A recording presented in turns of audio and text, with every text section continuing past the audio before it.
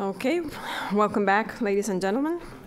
It is my privilege to introduce a man who needs no introduction in national and international immigration policy circles. He's an authority on immigration issues who, along with his extraordinary team of experts, has made the Migration Policy Institute the go-to think tank on immigration issues in the US and abroad. Anyone who cares about immigration owes Demetri an immense depth of gratitude for his outstanding work on the topic and for continually providing critical information and policy-oriented research to the general public and policymakers. He advises senior governments and political party officials in over 20 countries, has chaired numerous migration committees, authored over 250 books, articles, and research reports. And I'm especially grateful to have him here today, given the timing of our conference and the prominence of immigration reform debates in Congress, as Congress resumes this sessions this week. He recently testified before Congress, and his expertise is in higher demand than usual in Washington. So we truly thank him for flying down to Houston today. Ladies and gentlemen, please help me welcome Demetri Papademetriou.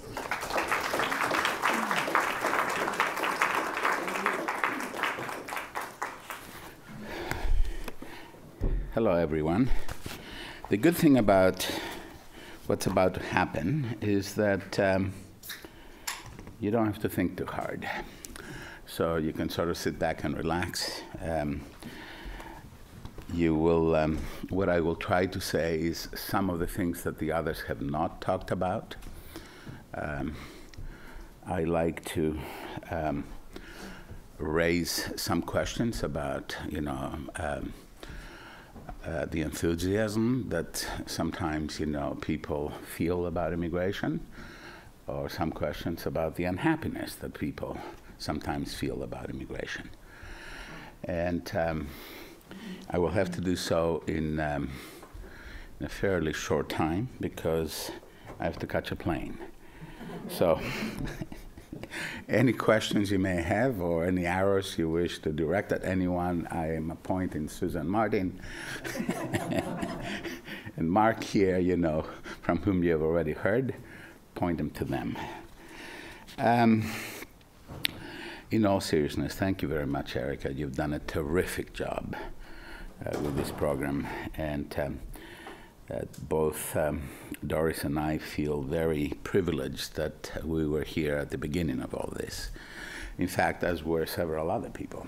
So congratulations. It is extremely important that serious people engage the topic with the seriousness that it requires. And we don't always have an opportunity at the Migration Policy Institute to interact too directly with the academy, but when we do, we always learn, and we're grateful for that. I will say things mostly about illegal immigration, all this enforcement that takes place all along the enforcement continuum, not focusing too much on any particular one. And then I'm going to say some things that about, I think, the one issue that people probably understand least, and or the least amount of real thinking is taking place, which is what Washington calls future flows, or what we have discussed in this room as employment-based immigration or work visas or whatever it is that you want to call this. But if you will allow me to sort of walk back a few decades and take us back to the 1970s, which is the first time that increasingly systematically we started to worry a lot about illegal immigration. And I don't want to go down memory lane because the only person who can follow me on that is, I'm not gonna mention any names, Susan. You're welcome. I will testify that you were an 11-year-old precocious young woman at the time. That's all I have to say. But this was, there was already a gathering unhappiness about illegal immigration. The numbers were not that significant. It became a political issue. They had, the organized labor, which fueled that argument about illegal immigration, had a very, very important godfather, a fellow by the name Peter Rodino, who was initially subcommittee chairman for immigration and then eventually chairman of the full committee. The Ford White House got a little worried about it, so they did some work on that. And then, the next president, Mr. Carter, appointed a commission that the 13-year-old by that time, Susan Martin, worked on with, Larry Fuchs, whom we lost last week, and Father Ted Hesburgh, who was sort of like the go-to person in the 60s and 70s if you wanted a serious effort looked at seriously, as it were, on a key issue. We didn't do much.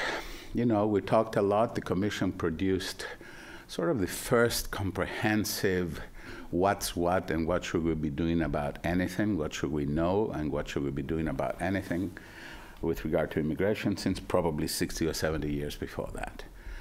And it's a compendium of knowledge that I think that, people don't refer to frequently enough.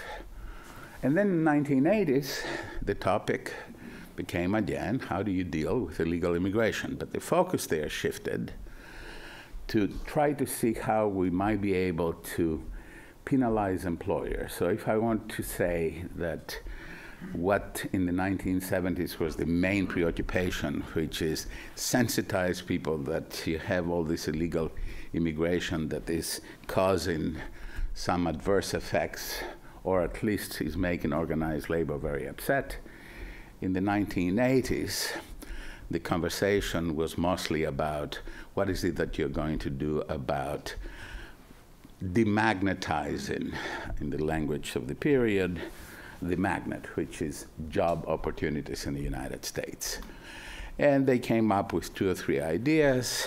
I'm not going to bother with these, but most significant of those was that close to 3 million people, got legal status, became and got themselves on a path to green cards and then citizenship, which of course saw this extraordinary growth in Mexican migration to the United States, and it also increased legal flows to the United States quite significantly. At the time, perhaps 86 or 90, there were only a handful of Mexicans, for instance, who were coming to the United States legally as permanent residents to join family or employers or what have you. And by the mid-2000s, that number was between 150 and 200,000. So legal flows, of Mexicans to the United States increased dramatically.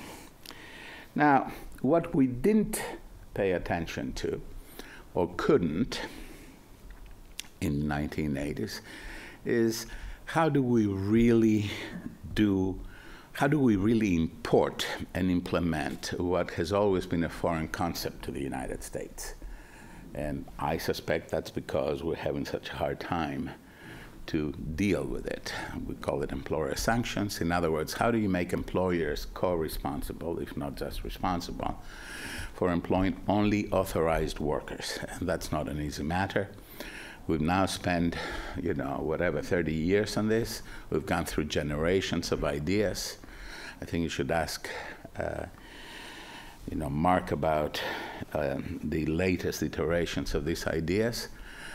But it becomes, it still is today something that we're still struggling with. And it's one of the things that if we don't get right in this current phase of immigration conversations and possible immigration reform, we're going to pay a price which, in fact, is going to be paid in terms of more unhappiness in the nearer future rather than the distant future. And I don't think that the country can have another argument about immigration and make it even as uncivil as it has been in the last few years the next time around. It's going to be much more uncivil. The other thing that we wanted to do something about was border controls.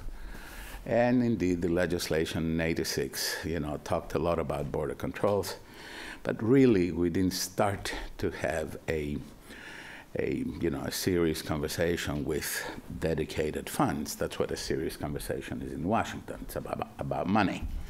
Okay, you can have all the unserious or serious conversations you want, unless you put some real money on the table. You might as well not bother. And it started sometime 1993, 94, and since then we've been putting more and more money at the border. By the late 1990s, we started to think for the very first time. We had the very first task forces that included enforcement personnel from different agencies, not just the immigration agencies. Something, of course, that reached, flourished and reached, a very high level in the 2000s. So we get to the 2000s. And the 2000s, a decade of controls, controls, controls. We haven't been able to do anything else. Immigration has been one of these areas where, in some ways, and I'm going to be careful here, in a sense, failure is rewarded with more money. In other words, it is the only place, the border is the only place where you could say, if you give us today, if you give us another 300 million or 3 billion or whatever it is, we'll shut the border down. And then next year you say, oops, we've made progress, but we need another 5 billion. I'm making the figures up, of course. That's what I mean by you reward failure with more money. But at the end of the day, 2013, I think the only thing that you can say, and with all due respect to one of the very smart previous speakers, and Peter Andreas, who is a good friend of mine and a bit of sort of a collaborator and co-thinker in some of those issues a long time ago. Symbols matter, of course. The border control effort has gone well beyond symbols. And it's going to go as far as it will take. I can build scenarios for you whereby we charge people who might legalize more and more money, and the reflex action on the part of the Congress will be simply to take that money and dedicate it to more security, more jails, more this, more that. So this is the decade of controls all across the board: interior controls, border controls, etc., jails, etc., etc.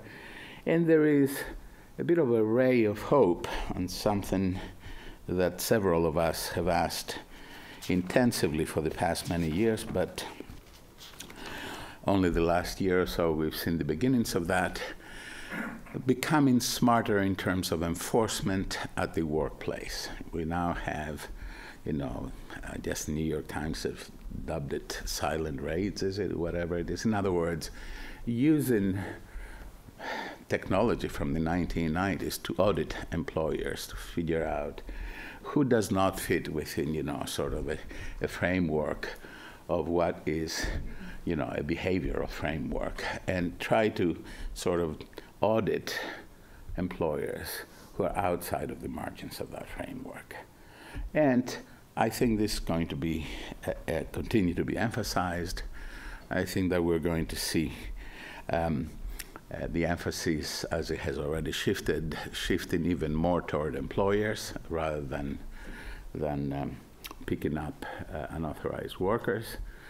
And I suspect that the vehemence or the attention that the government will continue to put on controlling the workplace will only increase. And there are so many logical reasons for it, whether we like that or not. You know, the most perhaps obvious is that you need to do that, politicians feel, in order to sort of break through the reaction or the negativity of some of the people who might vote for a legalization program by giving them a guarantee that you are serious about enforcing the law. And, you know, there have been an awful lot of people who have, in a sense, perpetuated, you know, they have made it a matter of considerable, if mindless, repetition that the government is not willing to enforce immigration laws. And beginning around 2007, the government has reacted to it by basically saying, you think we're not going to enforce the laws? You think we don't like enforcing the laws? We'll enforce the laws and the laws on that, and we'll do it twice as aggressively as we have ever done in the past. So if the last 40 years have been a struggle about how to sort of deal with this issue of illegal immigration, some of us, including me, of course, think that, and it's implied in many of the lectures that you heard and the conversations that you heard so far, that the one thing that we ought to do, at least as well as anything else in the immigration system, better, I would say, is try to figure out how we can open up the supply of visas in an intelligent way. This way we can deal with some of the issues that Pierre was talking about. And that is complicated. And what makes it even more complicated, something I didn't hear, I've only been here for 2 hours, I didn't hear at all, is that there is never a good time to open up to visas in the United States. And this is a particularly bad time to do so. And the bad time, I think, I hope, you see in the headlines when you look at what's going on in the workplace in the United States. And let me give you some data. And, you know, I am sort of, I've become a junkie of what is happening in the US labor market, you know, since 2007, in fact.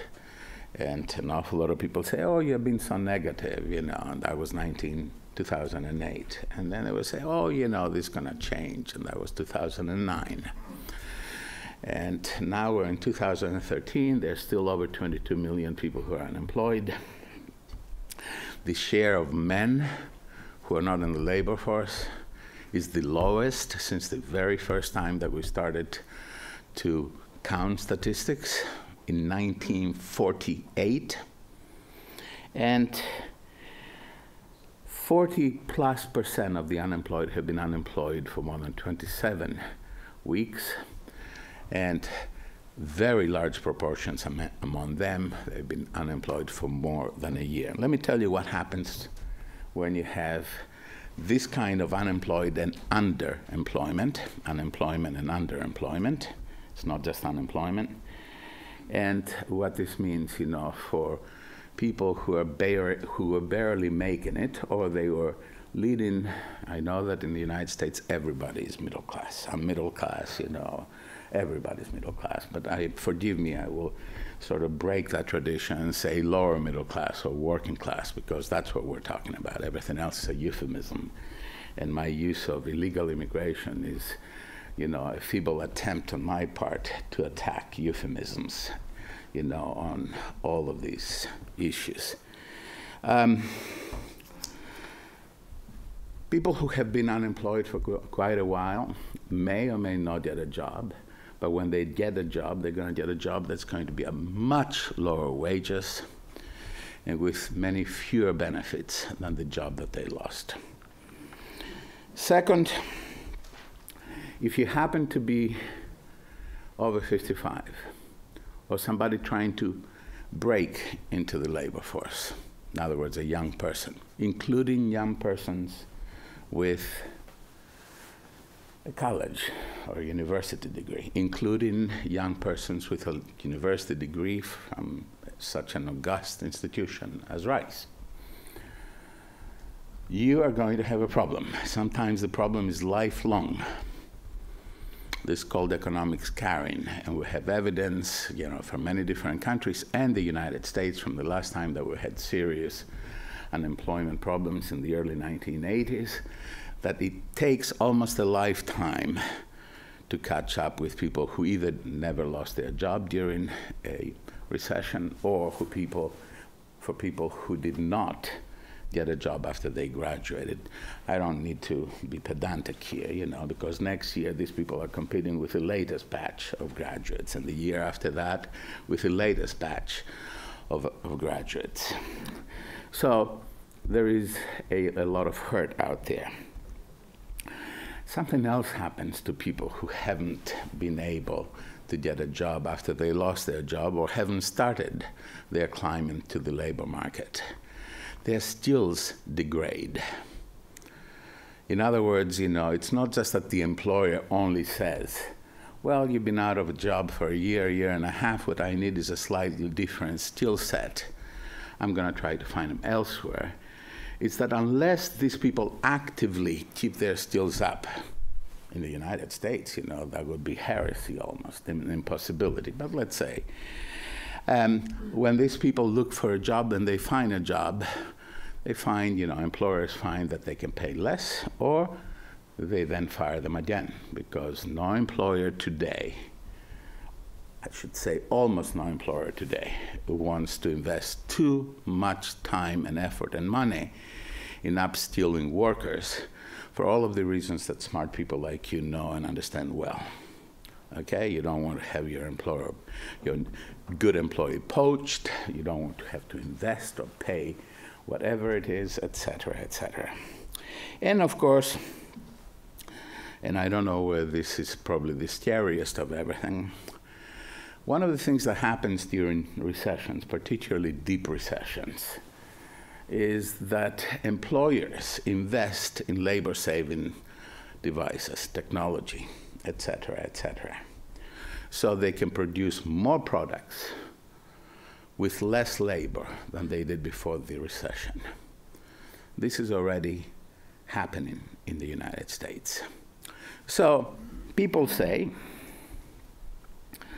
how are you going to open up the immigration visa system, the work part of the visa system, to immigrants from all over, almost at all skill levels, if so many people here continue to hurt?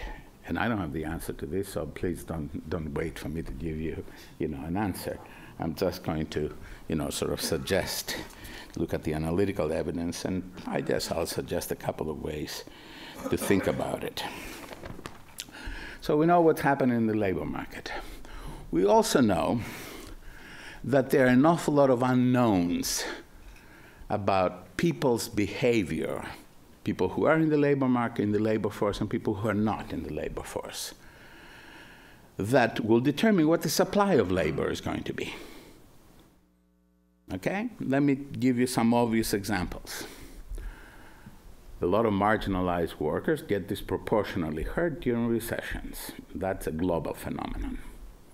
To start with, a lot of marginalized workers are not in the labor force in many places very frequently. You have all these 2 million plus what we call discouraged workers, people who have given up. Something, has to be done about that. You have the urban poor. If you look at unemployment rates, in some of the big cities, and not look at these unemployment rates selectively, you'll know that there are significant groups within these cities that have disproportionately high unemployment, even under the best of circumstances. And then there's old people like me. You're all younglings. They're all people like me who basically say, I'll probably have to work longer, or if I've retired, I had better go back to work because I'm quite uncertain about what the future is going to be like in terms of benefits and Medicare, et cetera, et cetera. The collective behavior of all of these groups, women who left the labor force and want to come in, et cetera, will determine to a very significant degree what the supply of American workers, by that I don't mean people who are born and bred, but I don't want to use US workers because it will be meaningless to so many of you. Anybody who has a legal right to work here, okay? It will determine what that supply is going to be. And here you think that you may have heard the perfect case about being careful on immigration, and you may or you may not have. But we also know a different set of facts that, in a sense, go against everything that I've said so far, which is that an open economy like ours, an economy that can only thrive by being very open, whose firms can only be the world beaters that we hope many of them are or will continue to be, need workers with certain skills, certain characteristics that they are not going to find in the local labor market. So there will always be need for workers, particularly at the middle and upper skill levels. And here, let me just open a parenthesis, because what I hope you will do in the afternoon, you will expand your horizon and move away from this dichotomy between, low-skilled workers and high-skilled workers. In the future, the most likely action, if you will, in terms of immigration is going to be in the mid-skills. Okay? If we don't understand it now, and if we allow, organized labor to determine, how many visas, 11,000 or 337 and a half, I'm sorry. I was getting boring, so I had to do the half. And, are going to be among, the kinds of things, including the trades, incidentally, which is, of course, scary. We're going to need them all across the board. And later on, I'll talk about what Congress should not do, not only what it should do. And of course, it's not only that. This is a big country. It makes no difference if you have 18% unemployment in New York. If you need a roofer in a Texas city, okay, you're not going to get it from New York. There's always going to be, in other words, what we often call a locational mismatch or a geographic mismatch, as well as a skill mismatch. Today, employers, in today's economy, a very small variation in skills can have a big outcome in whether this worker is needed and the difference that this worker will make for his or her employer. I know in an ideal world, we'd just take people who have close to the skills that we need, invest 6 months in that worker, and they can do the job that you need. But in the world in which we live, a world during which in the past 20 years, we have told time and again to our best, most successful corporate citizen that there is such a thing as a global labor pool and that they can go fishing in that pool. There is no incentive to do anything else except use a just-in-time understanding of how to get the skills you need. In other words, taking something from manufacturing and exporting it or importing it into developing or having the skills that you need at the time that you need them. That's the purpose of all these H-1B visas, et cetera, et cetera, et cetera, to give employers that ability. So, as I see it, And as Congress is trying to struggle with these things, I will be dismissive here. Hopefully there are not too many business owners or labor unionists in the group. You know, I still laugh at the idea that somehow the next immigration law is going to be written on the basis of some sort of an agreement between labor unions and business interests. You know, this is nice, it makes for headlines. I've argued with, you know, with newspaper types, et cetera, but we've got a long road to go. And we're not going to allow two special interests, yes, you heard me right, special interests to define, you know, what it is that we should be doing on immigration, as we shouldn't in just about anything else. So, what are the three choices? And I'm sure there are more than three, but I will give you just three. We can say Congress can do some modest things, and they can fix them next year and adjust them the year after that, and go back to them, you know, the year, 6 months after that.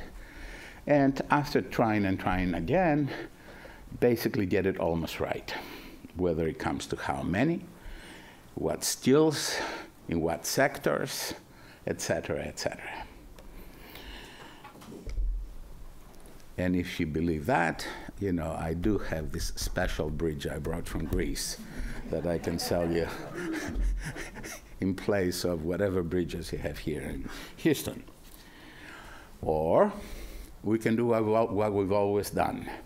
The Congress takes a shot in the dark, a complete shot in the dark, and says we're going to need 113 and a half astigmatic left-handed, you know, blonde, brown haired, whatever hair color, red, whatever color hair you like, and that's it. Okay?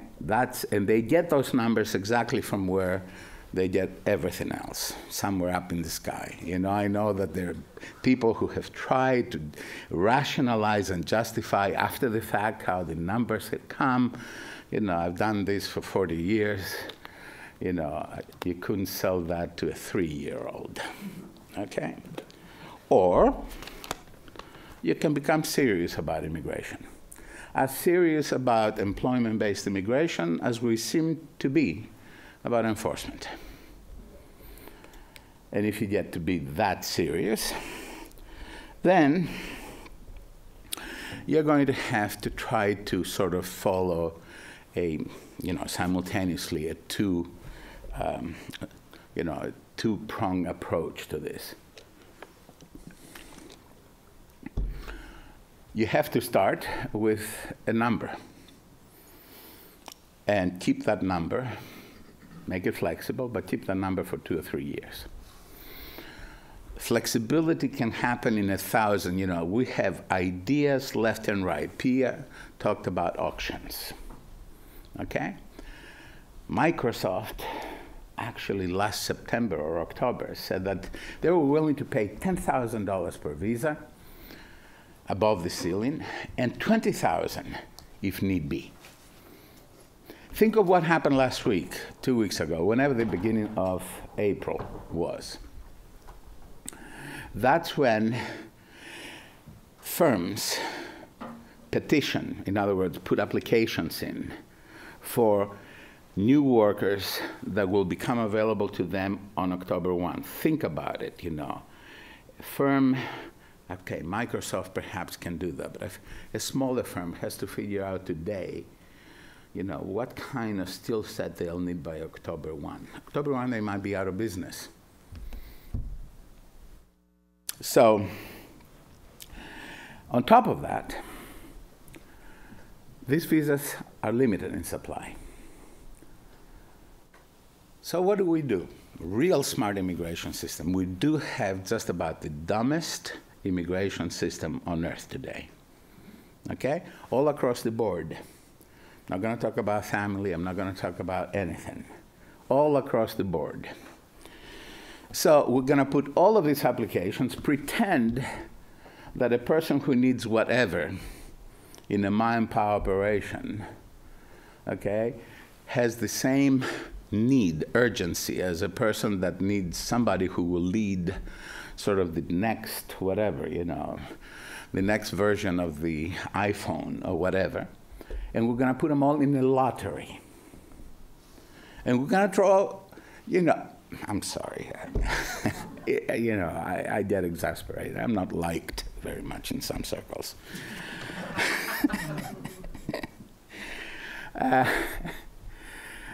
So if we have proof that we can, you know, that we can show to everyone that we have one of the dumbest immigration systems on earth, how about if we try to do something, you know, that's a little smarter and not be particularly, you know, bold, because bold in Congress, just, you know, there's a bit of a disconnect there, okay? So how about if we start some processes that perhaps can lead us to something else? One of the things that we and my colleagues and I are particularly fond of is beginning to develop the expertise that would gradually, over time, allow us to understand labor market forces, demand and supply issues. You know, people say, oh, it's going to cost so much to develop new data. Nonsense. Academics, you know, write PhD theses and books by, you know, sending things to people and say, answer this questionnaire. When I worked in the Department of Labor 20-some years ago, 5 years ago, for 4 years.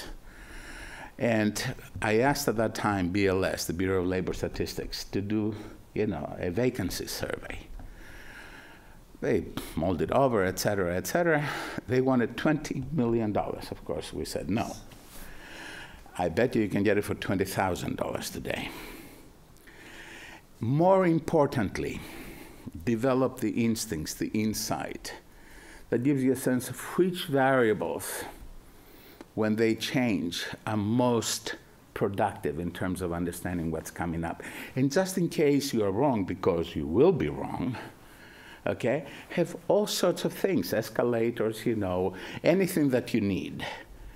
And now you can say, yeah, but should it be the 30 or 40 people, you know, who, that's what the business community says, dictate, you know, what we should do in our workplace? Absolutely not. There's a second and a third order requirement for creating such a body. And I'll sort of reduce it to just a few words. We as a country ought to be curious, much more curious about the effects of our policies on everything. We lack this most fundamental curiosity, and you can't get ahead in this world unless you have a little bit of curiosity.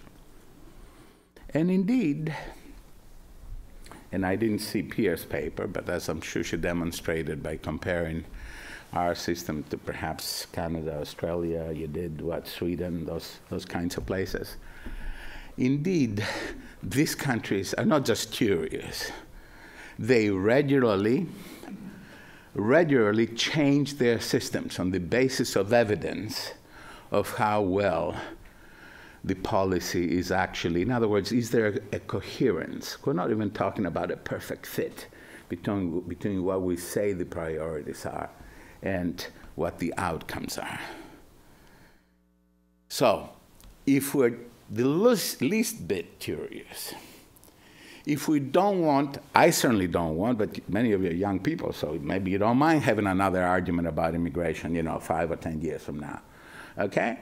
If we really want to do things slightly better, I would argue much better, we have to think differently about all of these issues. If we don't, and that's my last word, if we don't do so, we're going to pay another penalty down the road.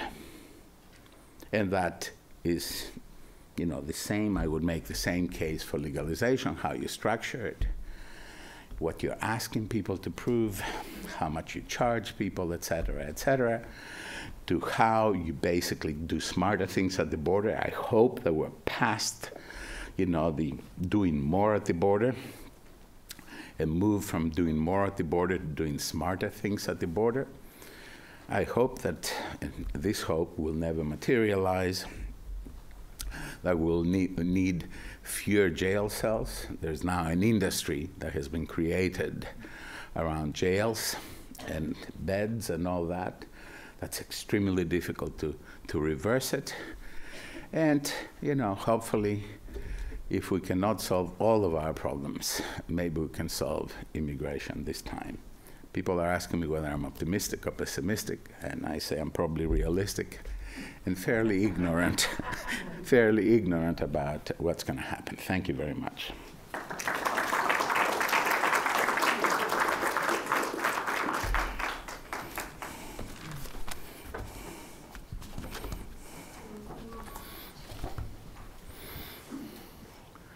I can take some. Let me check to see what time it is. Yeah, I can take about 7 or 8 minutes of questions or comments. I persuaded everybody except this Hinojosa guy. What's going on? I'm after you, man. I'm after you. I know. Okay, so give us the short version about how we don't know anything about what we're going to do on the legalization. What's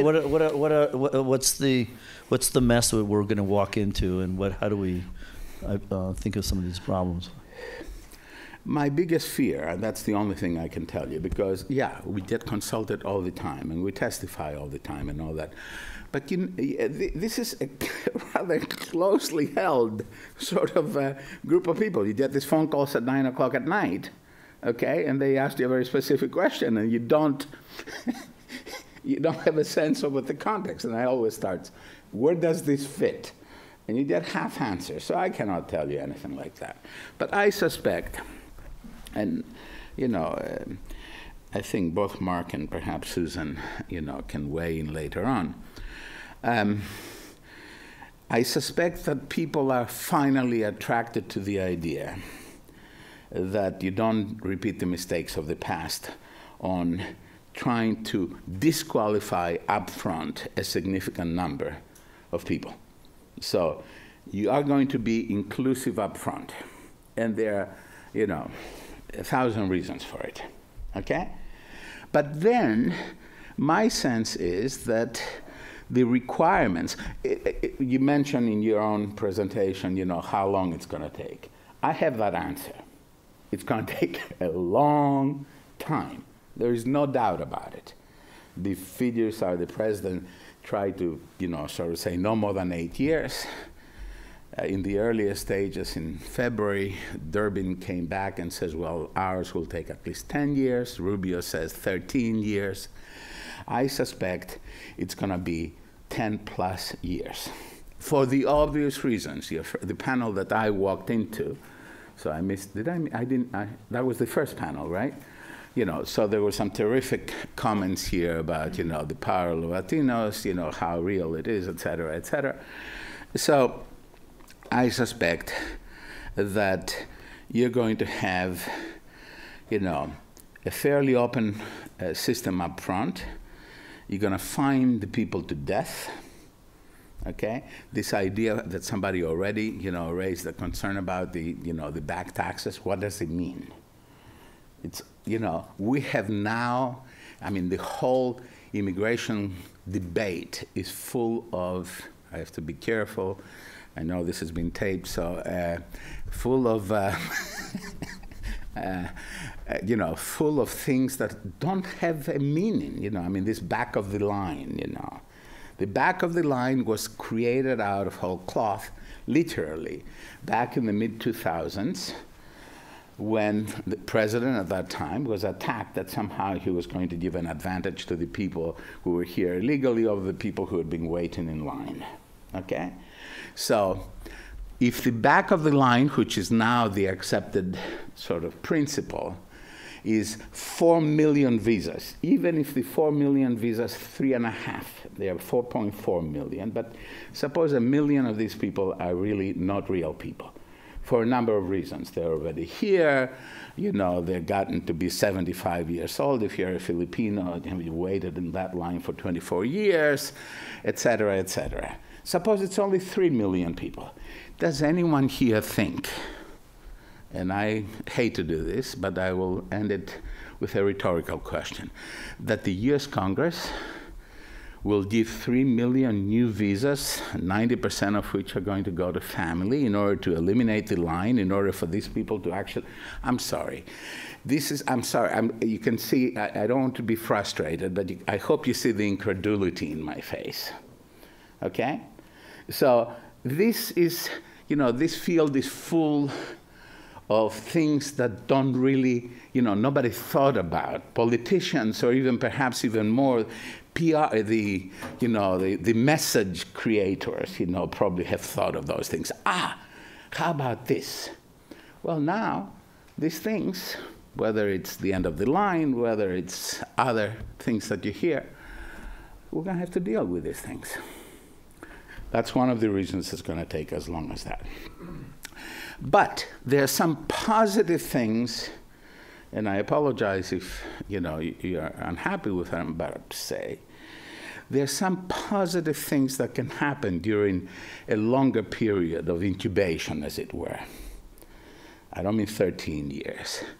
This is a period of time that people can become prepared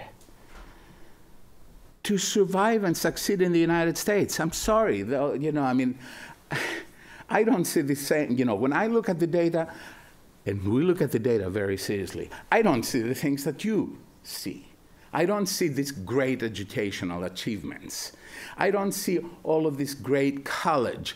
Women, for instance, of, you know, Mexican background, et cetera, register, go into college, but they don't complete college. This is, you know, you have to really look at the glass the way it is, not choose whether to see it full, half full, or half empty. Unless you can persuade me, Joe, you know, someone in the street, you know, walking the streets, that we're willing to invest in people. This way they can become successful members of our economy and society, you're going to have a hard time persuading me that we need, you know, many more visas at the low end or whatever else. This country keeps no commitments when it comes to our own people. And, you know, immigrants are our own people. So we have to be really opportunistic in terms of creating opportunities for these people to succeed. Because intergenerational poverty is a killer. So, is anyone going to think particularly hard about these issues? You know, one of the things that, you know, that we seem to be doing all the time now, we have all the states coming to us. New York, you know, all the states that realize that legalization will mean an awful lot more people, you know, that will have to, sometimes by the constitution of a state, access to benefits. You live in the state of Texas. It doesn't do very much for people, okay? There are other states that do very much for people. That costs money. That money has to come from somewhere. I think these are the kinds of hard thinking and choices we all have to deal with. And this kind of a conversation here can be the very beginning, or, you know, the whatever, you know, the opportunity to have these conversations. And I know that, you know, Erica, you know, when she produces something out of these conversations, will be, you know, an opportunity to start a conversation with people that matter in the state of Texas, both the state government, but also the delegation. These are extremely important things. Maybe you think that I think that they're too important. I don't think so. I travel the world all the time. I know who does a better job than us, which is just about most everybody, okay? Despite other severe handicaps that they have, which is, you know, handicaps about religion and all of these other things, you know, and how we do it here. We've got to be much more serious, because at the end of the day, immigration policy basically changes the society. I wrote something recently, you know, and I've gotten a bit of a flag from people, you know, it was this and that and the other thing. But this is something that the government either allows to happen or, you know, makes the decisions actively to make it happen. This is all about change. And we have to manage change. It's about balance. We have to think through all of the pieces that go into a balanced approach to all of this. You know, the easiest way to draw even more of the benefits from immigration that Pia and a couple of other people talked about is not to have more, whatever it is, more people with PhDs or whatever. It's to try to reduce the negative consequences of immigration. In other words, you get more out of the system by making the system smarter. So, you know, a PhD, whatever it is, I love the point that I think somebody made, maybe I made it up in my head, that the idea of stapling, you know, whatever, a diploma to people who have a degree and all that, I always imagine myself, you know, that is someone here with a gigantic stapler, you know, and say, up, green card, green card, green card. Nonsense. We have the ultimate test of whether you're worth it or not. An employer who wants your services and is willing to pay for these services fairly. If that's the case, staple whatever the heck you want to. Otherwise, you know, I have an academic background. Many of you do here too. You know, not everybody, I'm sorry, I'm not gonna, not everybody with a degree, let's just leave it at that, somehow is required to be employed. I'll leave it at that. Thank you.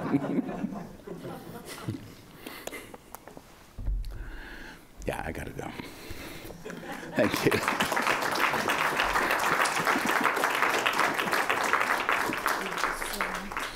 Well, thank you very much. And I'm going to ask the people in the third panel to please come up front. Thank you. Good seeing you all. And thank you for putting up with me.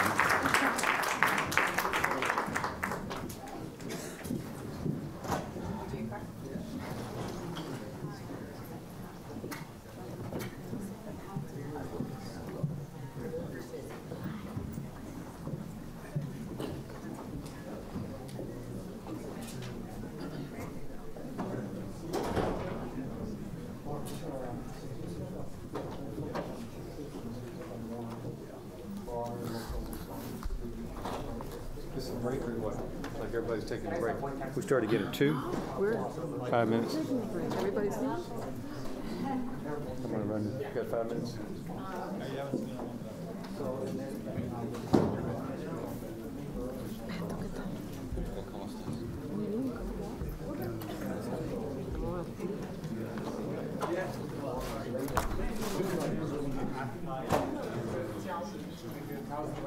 ¿Ya habías? ¿Ya? Sí. Le voy a decir a ver. Pero hay que decir.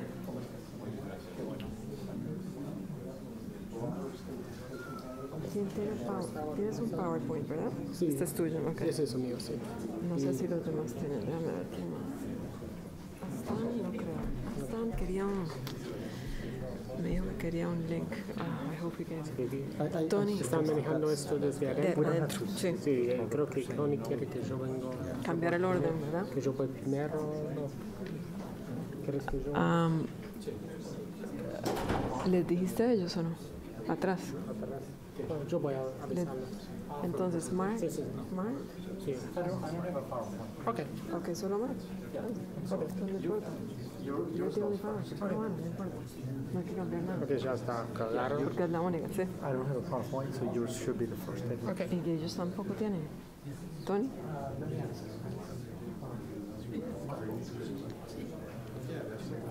Okay. Perfect. I don't think Stan does either. Okay. You're maybe the only one. Okay. ¿Qué orden va a estar? Mark, myself, Stan, and then Michael. Y ellos Ah, bueno, tienen que están sentados, lanzarlo. sí. ¿Cómo lanzan eso? Ahorita lo ponen. Sí, no sé, funciona automáticamente. Bueno, yo voy a Eso. avisarlos. Que cuando Ok. yo voy. Allí atrás, ¿qué Está atrás, pero oye, yo sé. Ok, pero no van a saber. Yo voy a avisar.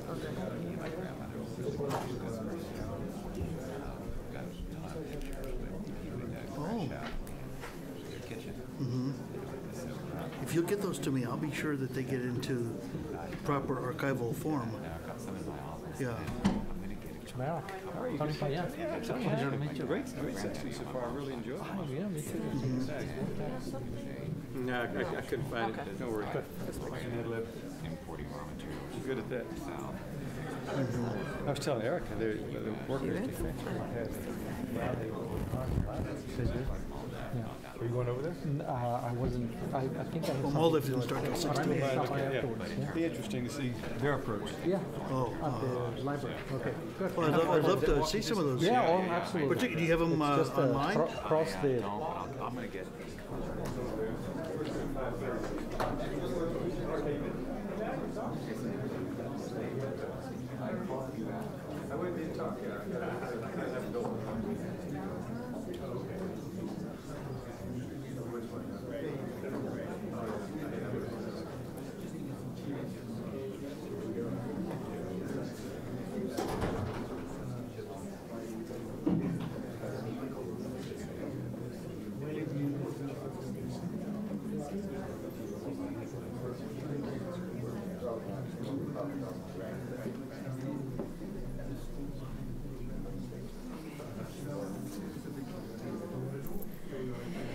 Okay, we're gonna get started. So our third panel is dealing with immigration at the local level.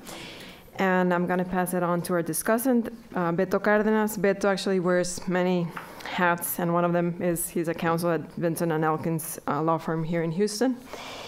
He is also a prominent voice on immigration policy and legislative process, and I'm happy to sit with him and with Stan Merrick in the Greater Houston Partnership's Immigration Task Force, which Charles Foster successfully chairs, and we'll be hearing from Charles later as well. Also, Beto, before joining Vincent & Elkins, served as the general counsel for Senator Kay Bailey Hutchinson. Thank you, Beto. Good afternoon. Thank you, Erica. So we've got a panel today that is going to focus on really dealing with immigration at the local level, state and local level. We have 4 panelists here today. To my immediate right is Tony Payan. Dr. Payan is here at the Baker Institute, followed by Mark Jones. Dr. Mark Jones is to his right. My good friend Stan Merrick, head of the Merrick family of companies, is to his right. And then at the end of our table is Dr. Michael Olivas from the University of Houston Law Center. We're going to begin with Dr. Jones, who has an analysis of different states and the actions they have taken on the legislative front. Then we will come over to Tony, who will give us more of a state response here in Texas, followed by Mr. Merrick, and then Michael. So I will turn it over to you, Mark. Thank you.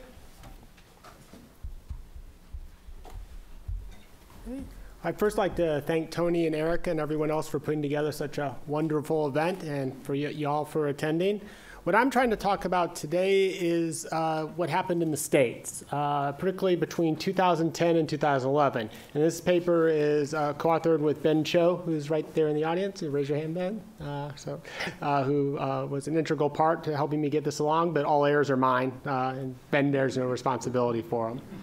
And what we're looking at, though, is this surge that occurred primarily in 2010 and 2011, which were these state-level responses to the broken immigration system that was discussed quite a bit earlier today. That is, this view by many Republicans that the system was broken, and a push, particularly among very conservative activists, to push the envelope a little bit, in part out of local desires related to undocumented immigration in particular, and then also out of a goal to try to jumpstart things in DC. I think in the end, they in many ways were successful in getting this issue on the national agenda, but probably not successful in terms of how it came out in terms of partisan politics. And so, as a result, we've seen in the outcome of this surge, the 2012 election results, which have changed somewhat the dynamics of immigration and have fostered in, as was been discussed, the prospects for actual immigration reform. So in many ways, in these reforms, starting with Arizona with SB 1070, you can see almost the seeds for some of the reform we're seeing today. That is, this Republican overreach has created the conditions by which Republicans now feel that, at least among some of them, that they need to come to the table and address the immigration issue head on, as opposed to either avoiding it or pushing extreme options which are politically likely to be very damaging in the future. Okay. Now, Tony's going to talk about this, so I'm going to just really briefly talk about Texas. It's the state I know well, the ex-state of Coahuila y Texas, or, which was, but where immigration policy has changed. And just really quickly, in 2001, in-state tuition for undocumented immigrants was passed by a Republican legislature with virtually universal Republican support. Only 3 Republican senators and 2 members of the Republican House passed it. It was uncontroversial. Rick Perry signed it.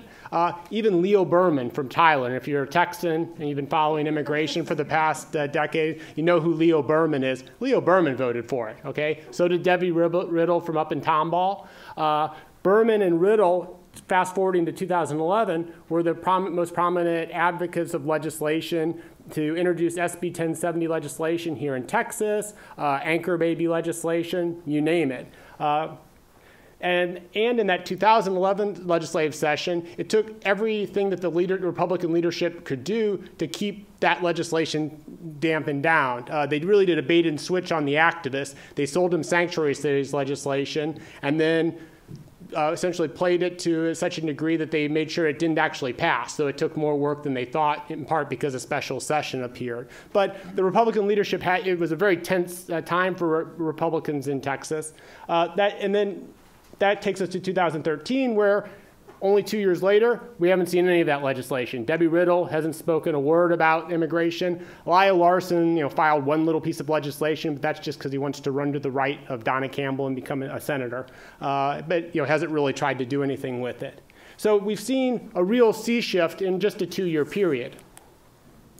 Now, the omnibus legislation that we're looking at, there's been a lot of it presented, but I think we can go back to Arizona and see this is the high point of it. This is when this legislation actually was introduced and actually passed in a very short period of time in 2010, introduced in January, passed by April. And it's almost the full Monty from a restrictive immigration reform. It has law enforcement requirements requiring law officials, I think we're all aware, to, if they stop somebody for another reason, to inquire about citizenship if they have reason to suspect the person is in the country illegally. Identification requirements requiring people to carry documents that they don't have, thereby making sure that they actually are always committing a crime. Reducing employment. Restrictions on harboring transport. Really, this is the Chris Kobach attrition to enforcement. The idea, make life so unbearable, so impossible, so horrible that people will either leave or not come in the first place. That's the overall idea behind the legislation. And in our study, we're looking at the National Conference of State Legislatures, their definition of omnibus legislation, including multiple components like this, and then only those that were restrictive, which is the totality of them, actually.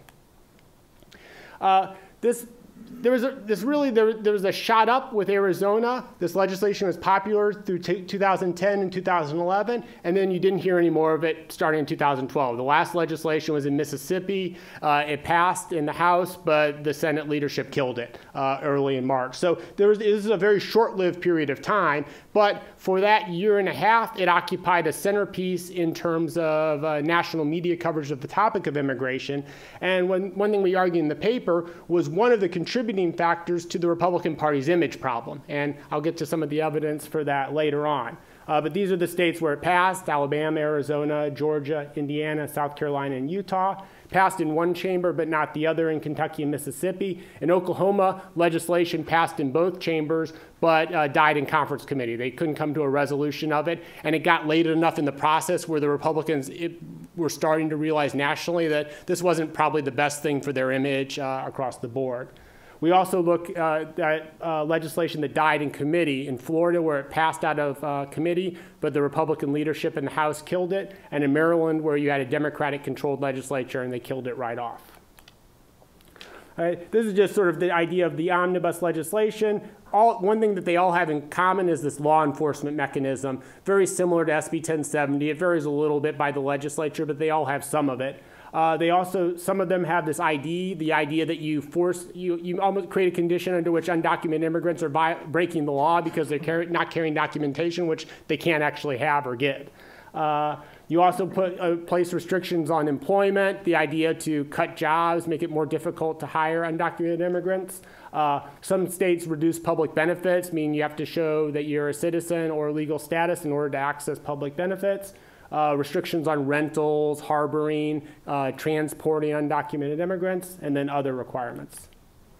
For the analysis, we looked at the totality of the roll call votes related to undocumented immigration legislation, but in the actual analysis I'm presenting here, we only looked at the final passage vote or the most common equivalent, which is the last vote or the vote after which the legislative chamber loses control of it. I've put up the states here. It's a pretty simple argument. In most of the states, this is a very partisan issue. In particular, almost across the board, every Republican in every state legislature voted for it. You have to go looking around. 2% of Republicans in the Alabama House voted against, 5% in Alabama. And these, when you look at the numbers, this is one person.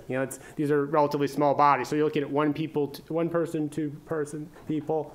On the Democratic side, it's a little more mixed. You have cases like Indiana and over here Oklahoma, where Democrats were on majority in favor of it. But in most states, it was pretty much a very split partisan issue. You had virtually unanimous Republican support for it. So the mean percentage of Republicans in these state legislatures voting in favor of this legislation, 96. 2% voted against and 2% abstained. Democrats, you had 78% voting against, 20% voting in favor, and 2% abstaining. So pretty much, it was a very partisan issue, and it created this image nationwide of, on one side you had Republicans that were pushing legislation that was viewed as anti-immigrant, and by definition anti-Hispanic, and anti-Asian American, which was mentioned earlier in one of the panels, that all of the things we're talking about that are viewed by Hispanics as anti-Hispanic are also viewed by Asian Americans as anti-Asian American. That is, the anti-immigrant applies to both categories. But often we just talk about the Hispanic component of it. Now, in terms of trying to explain votes, it's easy to look at other factors. If we're looking at other factors such as geography or race or ethnicity, for the Republican Party, there isn't much to explain. Every Republican voted for it. In terms of race and ethnicity, every Republican's an Anglo. So the 98% of the Republican legislators are Anglo, 1% are Hispanic, 1% are Native American. Now, it's not zero for African American. There's one African American representative from Georgia in the entire population. But for the most part, you're not going to explain much looking at the Republican Party in terms of how they voted, because every Republican voted for the legislation, and even if you wanted to look at racial or ethnic differences, there isn't any diversity to look at, so you're pretty much set. Now, on the Democratic side, it's a little different, because as we saw earlier, not only do you have about a fifth of the Democratic Party is voting in favor of this legislation, but at the same time, you have a much more diverse population in terms of Hispanics, Anglos, and African Americans. So this is an analysis of the legislation. These are posterior densities or predicted probabilities. And what the percentages are telling us is the percentage of people in that category within the Democratic Party that are predicted to vote in favor of restrictive omnibus legislation. And this controls for state factors as well in terms of fixed effects. But the principal takeaway is that Rural Anglos are the group that almost half, and if those bands are the confidence intervals. That is, the prediction falls somewhere between that band. Rural Anglos generally were almost as likely to vote for it as against it. And generally, you can use, at least here in Texas, back when we had rural Anglos, which we don't have anymore, you're probably more likely to find Bigfoot in the piney woods than you are a conservative Democrat in Austin. But when we had them, our conservative Democrats tended to be in the rural areas. And that's the group that was generally most supportive of the restrictive legislation, far more than, say, both rural and urban African Americans, and not significantly so, but noticeably so more even than their urban Anglo counterparts. So there is quite a bit of variation within the Democratic Party, and to the extent to which there is support for a more restrictive legislation, it's in the conservative Anglos, these blue dogs, but that are in increasingly short supply as we go throughout the country. Now, what was one of the effects of this? And this has been repeated. And I know I'm running out of time, so I'm not going to spend too much time on this. But all of this helped create an image that led to these problems that have been mentioned regarding the Republican Party. That is, Mitt Romney did worse than recent presidents, recent Republican candidates among Hispanics. Arizona, this is, I think, a telling statistic. This is the presidential vote in Arizona for Republicans. So George W. Bush, John McCain won, Bush won 43, McCain won 41%, Mitt Romney drops to 22%, whereas Barack Obama went from 56 to 77%, while at the same time the Hispanic share of the electorate increased from 16% in 2008 to 19%. And this isn't a favorite son aspect of McCain. Actually, Romney did better among Arizona Anglos than McCain did. So, I mean, it's even actually worse if you think about the result. So it's this type of thing that has Republicans very worried, because in many ways, Republicans are between a rock and a hard place, because if the immigration isn't resolved, then these sorts of trends are likely to continue. And this issue remains on the front burner. It's going to be used against you, and your support among Hispanics is only going to decline. And you're going to get things like this, where you have states like Nevada, Arizona, California, that are down in the 20% range. This is Latino decisions data. I'm not so sure about Colorado. It always seems a little low to me, but that the Republicans did that, and Romney did that poorly. But in any event, these are bad numbers if you're a Republican. Everything's going in the wrong way. And even Texas is now starting to come, potentially in play if the Hispanic share of the vote won by Republicans continues to fall. You can always say, in terms of the importance of Texas, Mitt Romney could have won every swing state, but if he'd lost Texas, Barack Obama would still be president. And that shows you the importance of Texas and the idea that if this trend continues, the Republican Party has no future. But that's one side for the Republicans, but it reminds me of Ghostbusters. I'm sort of dating myself, where they're forced to choose the form of the destructor, and it ends up being the Stay Puft Marshmallow Man. Republicans are forced between fighting this and then continuing to lose Hispanic vote share, or allowing a large share of the population who, if they behave like naturalized citizens, don't vote Republican. So naturalized citizens vote much more Democratic than second, third generation Hispanics. So the U.S. average is 18% for naturalized citizens versus 27% for U.S. citizens.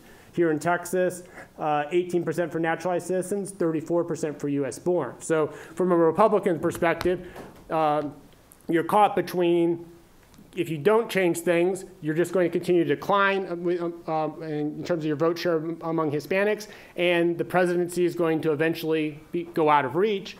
But if you reform and allow particularly citizenship with a relatively short window, then you're going to create a large population that odds are aren't going to vote for you. They're going to turn out and vote Democratic. And if we believe the socialization literature, a lot of these people who are at this age have already made up their mind about their partisanship, and that's going to be really tough to change. So you've created a situation where you're choosing either or. I still think from a Republican perspective, you're better off getting it off the table and spending the next 10 years or 12 years working to change your image.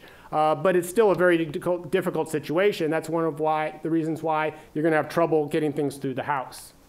So I'm going to stop there, but in terms of the 2000, I think one of the lessons we came from this the state level legislation was it was a big overreach, and it was a move by state level activists, and particularly linked with conservative activists nationwide, to move the agenda. They were able to move the agenda, but not in the way that they probably hoped. That is, they weakened their party and the image of their party nationally, and now have strengthened the hands of moderates in DC who are going to try to push through legislation, which is going to be probably legislation that a lot of them don't like. That is, that's going to be pretty far from their ideal policy, particularly those that truly believed in the legislation and weren't using it for political reasons at the outset. So I'll stop there. Thank you.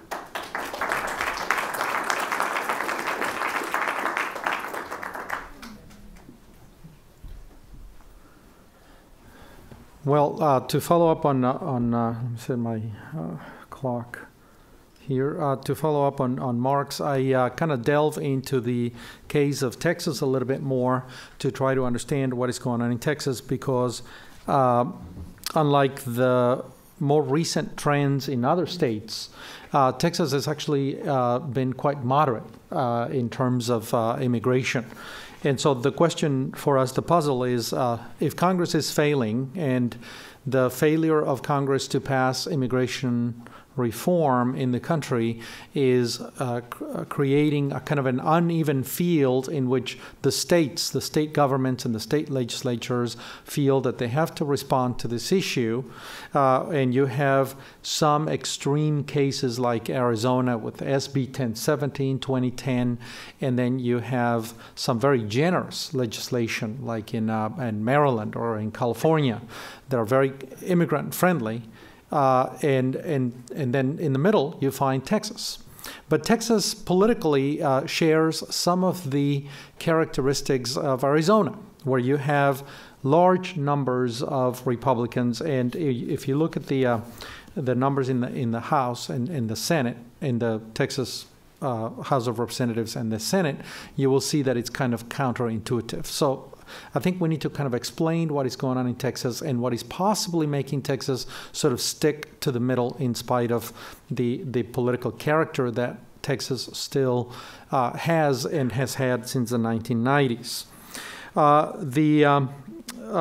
So I think that in some sense we need to explain that. And part of that also is puzzling, not only because Texas is a Republican state or a red state in character, and in fact the Democrats in the last election won only 26 of the 254 counties. Harris County was one of them.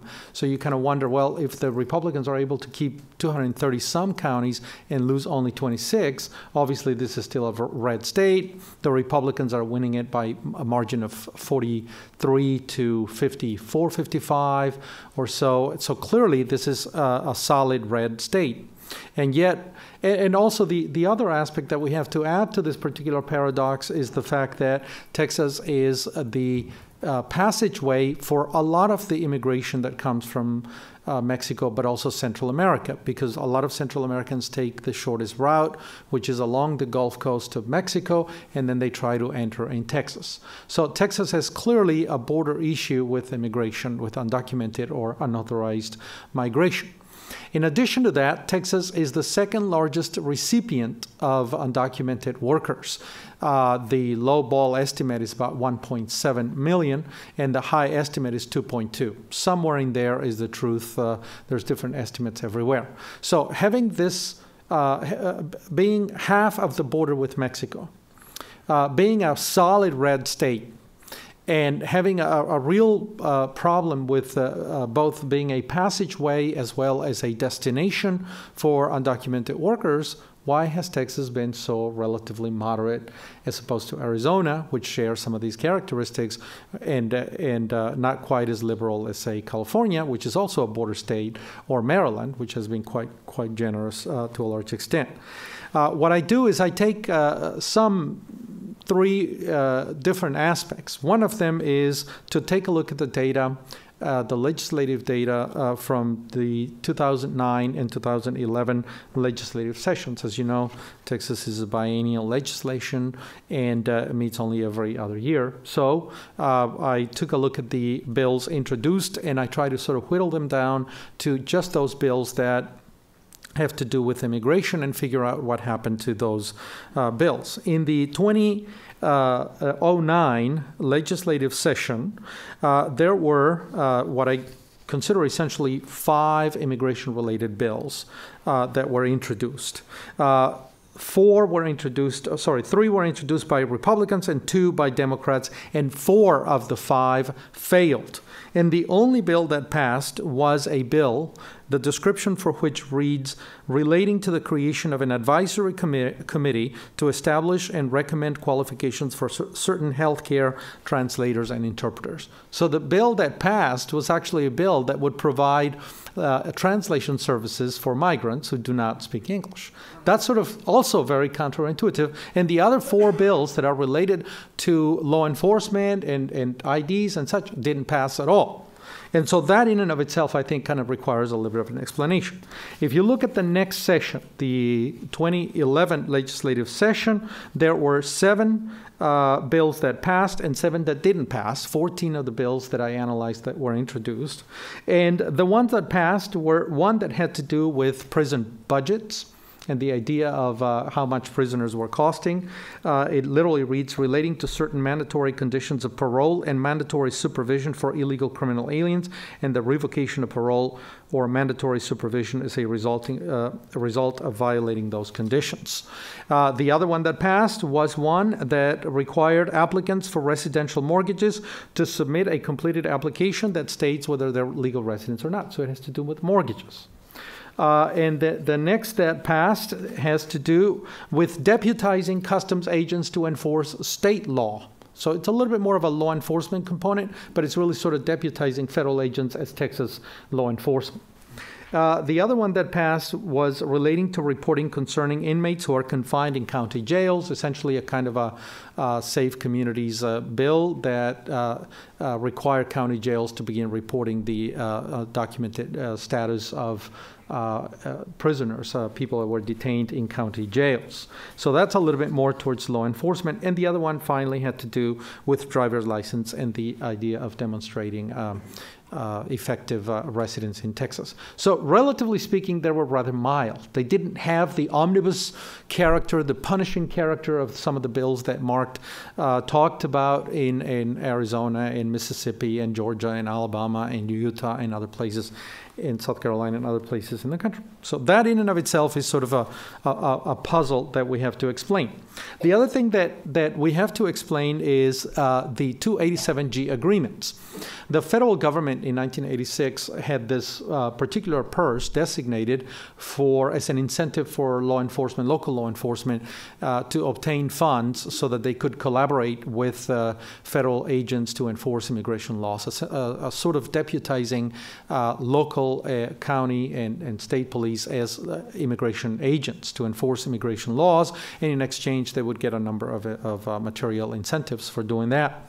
Interestingly enough, in all of Texas, and we did my interns and I did a kind of a search on the internet for these agreements, and only 3 local entities in Texas made such agreements. They were 2 suburbs in Dallas, Carrollton and Farmers Branch. Farmers Branch is a well-known kind of radical small town, 22,000 people live in that suburb. And Harris County, the Harris County Sheriff, not Houston, the city, which went the other way. So there were only 3. And in Texas, you have almost 5,000 local governments when you consider counties, townships, cities, and other entities that govern the state. And you only had essentially 3 local governments willing to sign 287G agreements. In addition, though, a lot of the cities in Texas, well, 16 of them, and what is intriguing here is that it's the largest of them, and I'm talking about Houston, San Antonio, Dallas, Austin, the largest cities and 12 other cities, among them some of the largest in the state, pass sanctuary city resolutions, which means that they declare themselves sanctuaries for undocumented workers, and they instructed their local police not to enforce immigration laws, or at least not to communicate with ICE on the immigration status of their detainees or the people that they stopped in the city, within the limits of the city and such. So that's kind of the opposite direction. In addition, and at the statewide, it has to do with the tuition. The University of Texas system, which is where I work at, specifically at the University of Texas at El Paso, but certainly it's a case with the entire system. No questions are asked. As long as the individual has a high school degree from some high school in Texas, they get accepted to the university, and no questions are asked. They are accepted at the university. So that's kind of a very mild response overall by Texas. The other thing that sort of is puzzling in Texas, and I'll try to throw some explanations on this in a minute, some hypothesize on some of the potential explanations. I wanted to tell you the numbers in the state legislature so that you understand that if the Republicans in Texas had really wanted to act in the way that their colleagues acted in many, many other states, they could have done it. In the 81st legislative session, 2009, the Republican Party held in the House of Representatives a majority of 76 to 74, and in the Senate 19 to 12. In the 82nd, the 2010 after the 2010 election, the 2011 meeting, the majority increased, and the Republicans had 101, and there were only 49 Democrats. The Senate stayed the same, 19-12. So clearly, the Republicans essentially control every statewide office and the state legislature. So if they really wanted to do it, they could have done it, and yet they held themselves, and they decided not to do it. It's sort of a theoretical or sort of an empirical puzzle, rather, that deserves some explanation.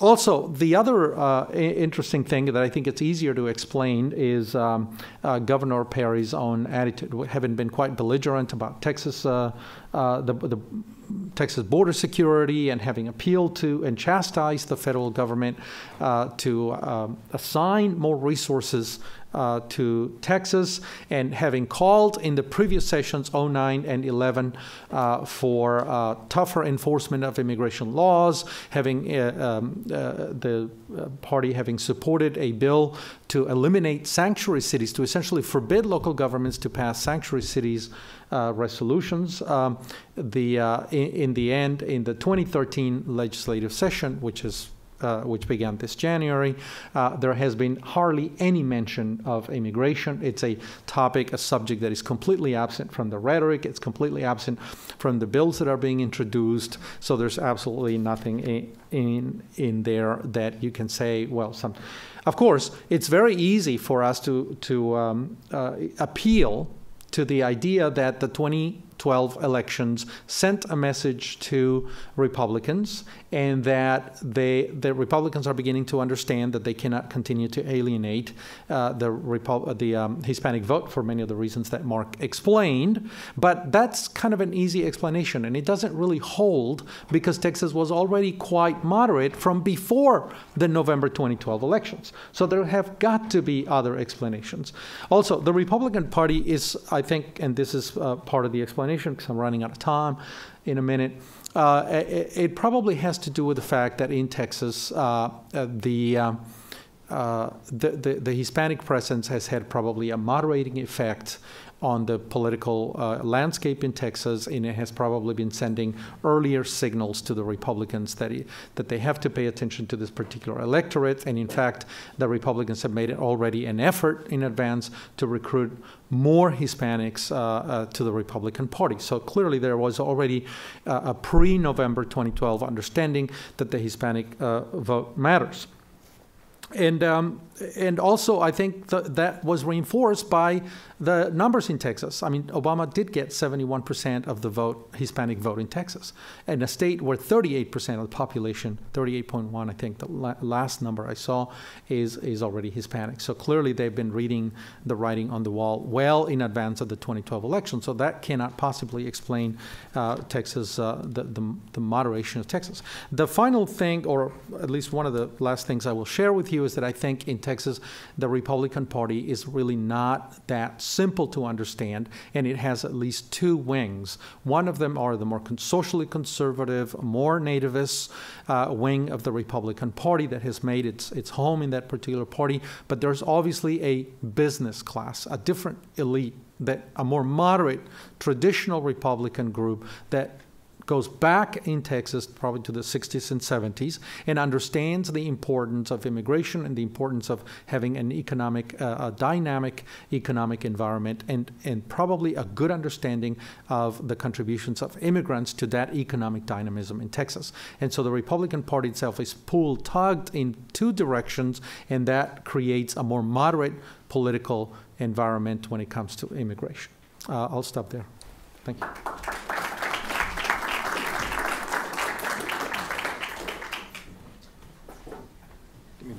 Warning that time. No problem.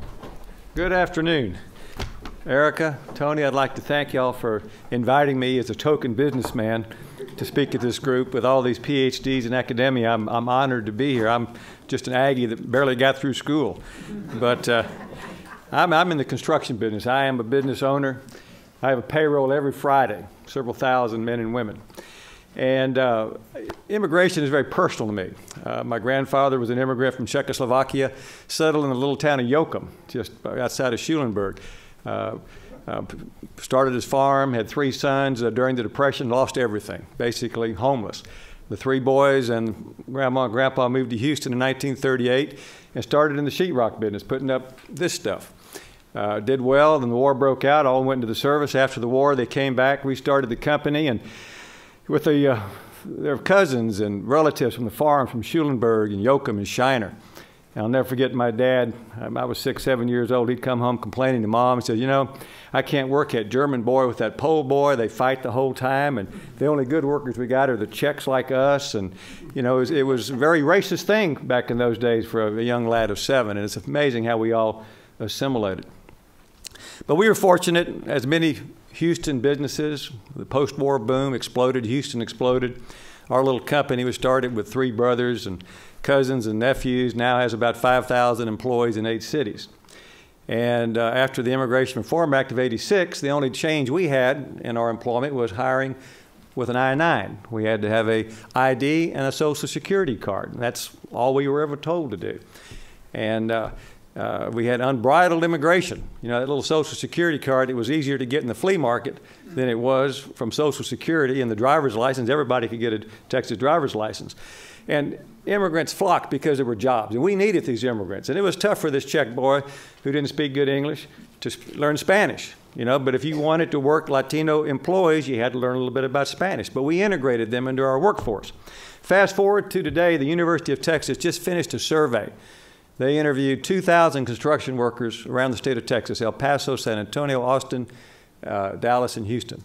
Over 50% of the almost 1 million construction workers in Texas are, guess what, undocumented. Over 500,000. That's a lot of people. We have 2 million estimated undocumented in Texas. 1/4, 25%. Think about restaurants. Think about landscape. Think about janitorial.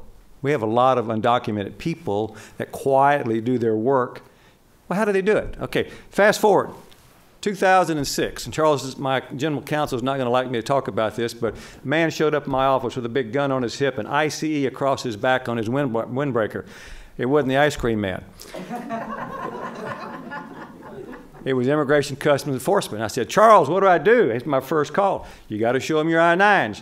So we took out all these I-9s, we laid them out and everything, and about 3 weeks later, this nice agent comes back and says, Mr. Merrick, your I-9s look beautiful. Every guy's got a Texas driver's license and everybody's got a Social Security card. But about 100 of these workers, 100, Their name doesn't match their Social Security number. Wow, what am I going to do? Well, you have no problem, Mr. Merrick, but you have to terminate those employees. I said, wait a minute. Those guys have been with me 10, 15 years. I've trained them. You know, they've got hospitalization, 401k, vacation, holiday pay. I know their kids. I sponsored Little League baseball teams. Sorry, Mr. Merrick, you have to let them go. And that was one of the hardest things I've ever had to do as a business owner, is to call those men in one at a time and explain to them why I was terminating them. I followed those men since '06. They're all working, every one of them. And they're doing great work for my competitors. You know, they didn't deport them. They knew they were undocumented. And this hadn't happened to just me. It's happened to hundreds of companies in Houston. Hundreds. But the disappointing thing is these men today, with the little downturn we had 3 years ago, with the subprime mess and et cetera, most of them are working for cash. They're working as independent subcontractors with no insurance, paying no taxes, not because they don't want to, because that's the system. And if you take those 500,000 undocumented workers in the state of Texas, most of them are working on projects like maybe this apartment project right down here on Shepherd. Maybe some of the schools your kids go to school in. Because the way it works is a general contractor hires me, I can go hire Jose, and I can take all the responsibility by calling Jose an independent subcontractor, sending him a 1099, getting him to sign a waiver of comp, and he's on his own. Now that's a wonderful system if you want a really cheap product, because nobody's paying any taxes. And most of your construction workers in the state of Texas, over 50%, are working in that system, and they don't want to. So what we want to do is legal status. They don't care how long the legal status is. They just want to come out of the shadows. They want to go to work for a contractor that, pays and matches taxes, provides some benefits. And, you know, how does this happen? We have these huge government agencies, Wage and Hour, Department of Labor, Internal Revenue Service, Texas Workforce Commission, 3 different agencies police those workers. And when I go to Wage and Hour, whoa, man, our budget's cut. We can't do all the investigation. I know it's all going on. But you bring one of those guys in, to testify against his employer, and we'll jump right on it. And I say, oh, yeah, Jose's going to come in. He's illegal. He's not paying taxes. He's going to come ask the government for help. No way. No way. So these workers are basically being held hostage. And it's not going to change until we get an immigration bill. And the one thing, all of you academians, we got to put in the bill, hear it well. When that bill comes out, it needs to say that that worker, this W visa, whatever you want to call it, has to work for an employer who pays and matches taxes and provides workman's comp if he's hurt. Because if we don't do that, employers will just say, okay, you're not my employee, you're an independent subcontractor. And with Obamacare coming out pretty soon, think about it. Why have employees? You know, you get I know huge projects going on in the city where half the workers are undocumented and nobody's paying taxes. And the owner is the only one benefiting from the cheaper price. Think about that. Now, this University of Texas survey is online at constructioncitizen.com. It's a website we started for our industry. It really gets into a lot of detail. 60% of those workers do not have workman's comp. If they're hurt, they go straight to the ER, they're fixed up, sent back out, and we pay for it. Citizens, taxpayers. That's not right. 60%. Texas is the only state in the nation that does not have mandatory workman's comp for construction workers. And we're trying to get it through the legislature. We're trying to get a misclassification bill through the legislature. Are we getting any support? No. No. There are groups that want to leave it like it is. They don't want to deal with the reality that we have 500,000 construction workers, much less 1.5 million other workers in other trades that are basically being taken advantage of. It's time to stand up and do the right thing. And I'm happy that, Erica, you put this panel together. There's a little rally going on at Fondren Library with the Workers' Justice Group at 6 o'clock if you want to join us over there. I mean, this is a serious thing, and it's not going to go away. And the terrible thing in all this, as I really get into it, and you can tell I'm a little emotional about it, is that we have a bunch of kids every year graduating or dropping out of our high schools that aren't going to go to college. This one track for all does not work. It's a miserable failure. Tom Pawkins says it well. We need to create craft, vocational jobs for our kids that aren't going to go to college. But the problem is construction. When I was growing up, that was the trade you went into. It was a good trade, maybe $3 an hour. But you know, it was something you could learn how to use these and learn something that was portable. Well, today those jobs, as you know, somebody's working, 60, 80 hours a week with no overtime, working by the piece, not by the hour, no benefits, no career path. Our kids aren't going to go into those jobs. But those jobs need to be available for our kids, because you take a kid out of high school, he drops out. If he doesn't get a job, where's his next stop? Huntsville, prison. And then we spend billions of dollars rehabbing those kids. So this immigration bill, and I hope the gentleman who was here at 1 o'clock he was a little negative, and he's been through the wars, as Charles and I have been for the last 6 years. It's going to be a fight. I mean, there are a lot of groups like Numbers USA and Fair USA that are just flooding your mailboxes and your emails with negative propaganda about this being another amnesty. It's not. I mean, it is a de facto amnesty because we're not doing anything to help these 11 million people who are here now. It's time to, get serious with our elected officials about demanding that they do something positive about immigration reform. Thanks.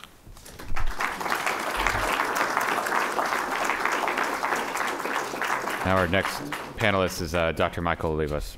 Yeah, I'm going to be sitting here because I'm scheduled to have knee replacement surgery. It's just too difficult to stand. I am taking it like a man, however, which is badly, with a lot of whining and crying. One of the things I probably should have made clear in our histories here was that I'm a board member of the Mexican-American Legal Defense Fund. So that when I hear Texas being described as a moderate place, I have to sprint. I can't walk, but I've got to sprint because MALDIF continues to keep the state honest. What they've been doing, Tony, for the last couple of years is redistricting. They've been engaging in stripping the school system of money for these kids, and it's not every kid that gets in under the top 10% plan. It's only the top 10% that gets in. It's not every kid. And it's now, because it worked so successfully at UT Austin, it's now down to the top 7.5% plan. That's not really what I want to talk about. What I want to talk about is, in the beginning, there was deferred action. And it has come back with a vengeance. And it is the model, I think, for much of what could happen in legalization. And because it has given us 75,000 students who were undocumented in Texas, who are now in legal status and who are not in unlawful status any longer, it's important to talk about the roots of deferred action under its new acronym DACA, Deferred Action for Childhood Arrivals, largely intended for sojourner children whose parents brought them here.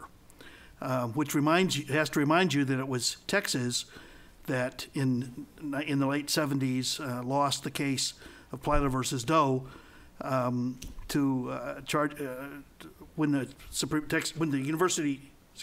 the United States Supreme Court said that they could not charge $1,000 tuition. So Texas has a long and honorable history of anti-Latino, for the most part, certainly anti-undocumented behavior. It's become more mooted lately, largely because it's won on most of these, and it's got a large group of workers that it can exploit, such as was just noted by Stan. But there's a lot of work to do, and I think that everybody's letting these guys get off far too easily. There is a lot of perniciousness, and the fact that they've kept the crazies from lighting fires on the Hill doesn't mean that they aren't acting crazy much of the time.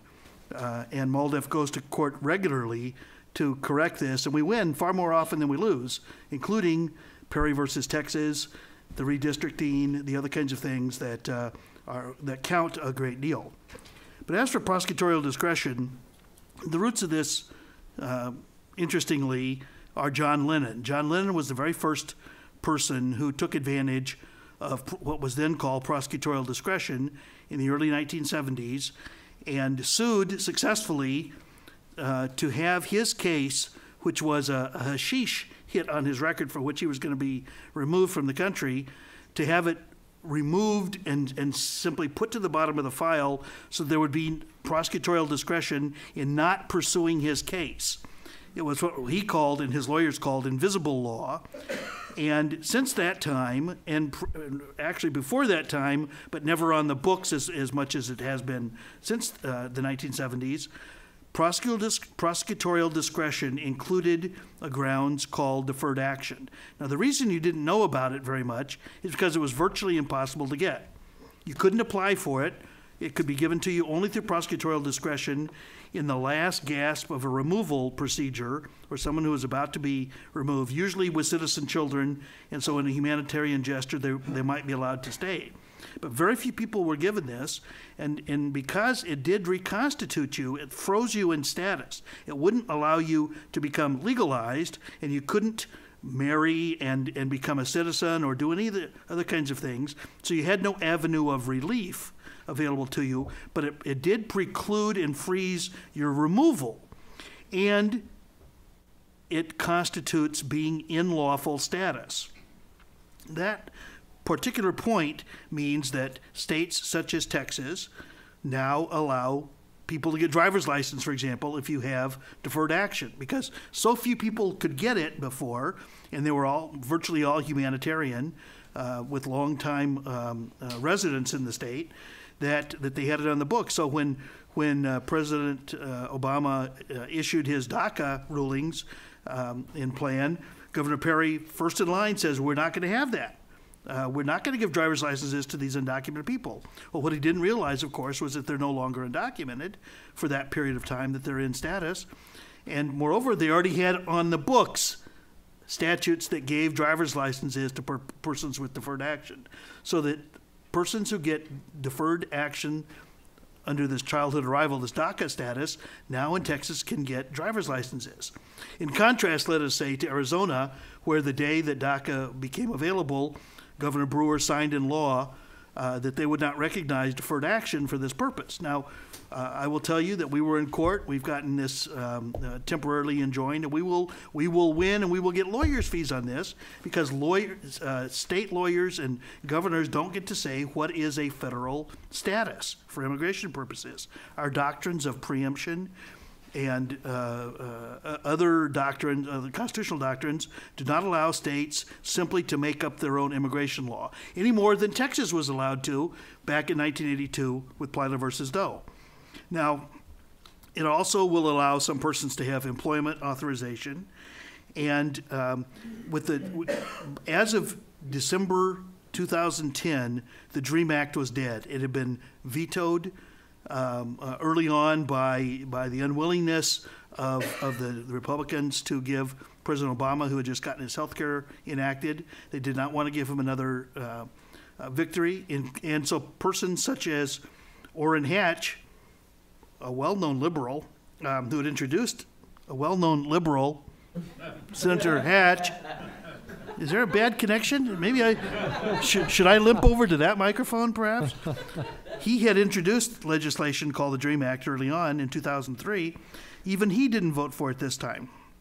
And so President Obama, because a lot of these DREAM Act kids were outing themselves, and in the honorable civil rights tradition, all wanted to be Reverend Martin Luther King and go to Birmingham jail and be outed themselves, even at some risk, I might add, to their parents at the time, whose parents will not get any form of relief under DACA or any other provisions. It'll be up to comprehensive immigration reform and the registry provisions for them. But so in the spring of 2011, he began what's called the Morton Memoranda, which gave deferred action to a broader form of persons. What they did was they went back and reviewed the 400,000 cases being of removal that were being undertaken, and he granted deferred action to about 300 DREAM Act kids who were caught up in that system, although only half of them got employment authorization, and none of them got permission for Social Security numbers. but they were allowed to stay in the United States as long as deferred action was given to them. Well, on the 30th anniversary of Plyler versus Doe, that is June 15th, 2012, President Obama announced that he would start this program called DACA within 90 days. And sure enough, it was up and running within 90 days. And these students who've come forward, and by the way, as of last Friday, there were 500,000 kids who'd come forward, almost 3,000 a day. And not one of them has been turned down yet. They have to have been in the United States for a certain period of time. They have to have met criteria. They cannot have criminal records, including what's called a serious misdemeanor. They have the biometrics. They pay a fee for this matter. And when immigration relief does come, they will be at the very front of the line because they've already been cleared. They do not have criminal records, and because the government will know that they've been here, and they will have that special status. But until that time, they're simply frozen. These are the same people that Governor Romney wanted to self-deport, urged them to self-deport, even though they had been allowed to stay in the United States by the Supreme Court decision of Plyler versus Doe. But as you know, Plyler versus Doe did not apply to college. It was, as was shown earlier, legislation signed by Governor Perry very generously in 2001. He was the very first governor to sign it. As you saw in the Republican primaries, he did pay for that very seriously 10 years later when they all held him as being too liberal.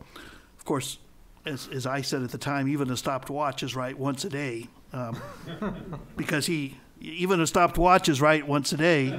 Twice a day. Once a day, because he tried to send the Texas National Guard into Mexico the next week to quell gun violence there, so I took that back. But the point is that since that time, tens of thousands of undocumented students in Texas have not only received in-state tuition, but financial aid. But they still found themselves unable to hold jobs, to get licenses, to be employed, to get Social Security numbers, to be in deferred action of any sort that would even allow them driver's licenses. And so we have students like them now who have graduated and taken state bars in California and Florida, who have sued in both of those states, and I think in California they're going to win. The guy in Florida has been turned down because he received DACA in the meantime and therefore was able to proceed. But we will have undocumented lawyers on hand. Charles, think of the challenge to the profession when that happens. But they've already navigated professional, moral character and fitness all the way through in the states. Those two states, historically quite restrictionist, have urged that both of them be admitted to the bar. We will have undocumented teachers. We will have undocumented medical doctors in the state. I've had 4 research assistants who've been undocumented, but they could not work legally, but DACA now allows them to do so. And I think that these are the kids that we have to pay particular attention to. And as of last week, 75,000 in Texas had cleared this process and received deferred action. Now, the problem is that, as was suggested earlier, Republicans and restrictionists generally have overplayed their hand. So that in Arizona, that Arizona legislation, by the way, in my view, the Supreme Court gave them 3 Fs and an incomplete. They struck down the 3 major provisions.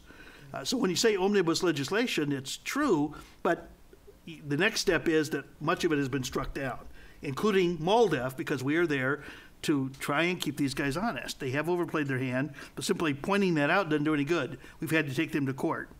We did so in Alabama, where they wanted to keep out undocumented college students. They drew it so badly that they were keeping out persons who were refugees and asylum seekers, people who have legal permission to be in the United States. So in Alabama v. HICA, which stands for I forget what the name was, HICA, Hispanic Interfaith Coalition or something. They struck this down, and so the state had to go back and rewrite the provision because it was so badly drafted.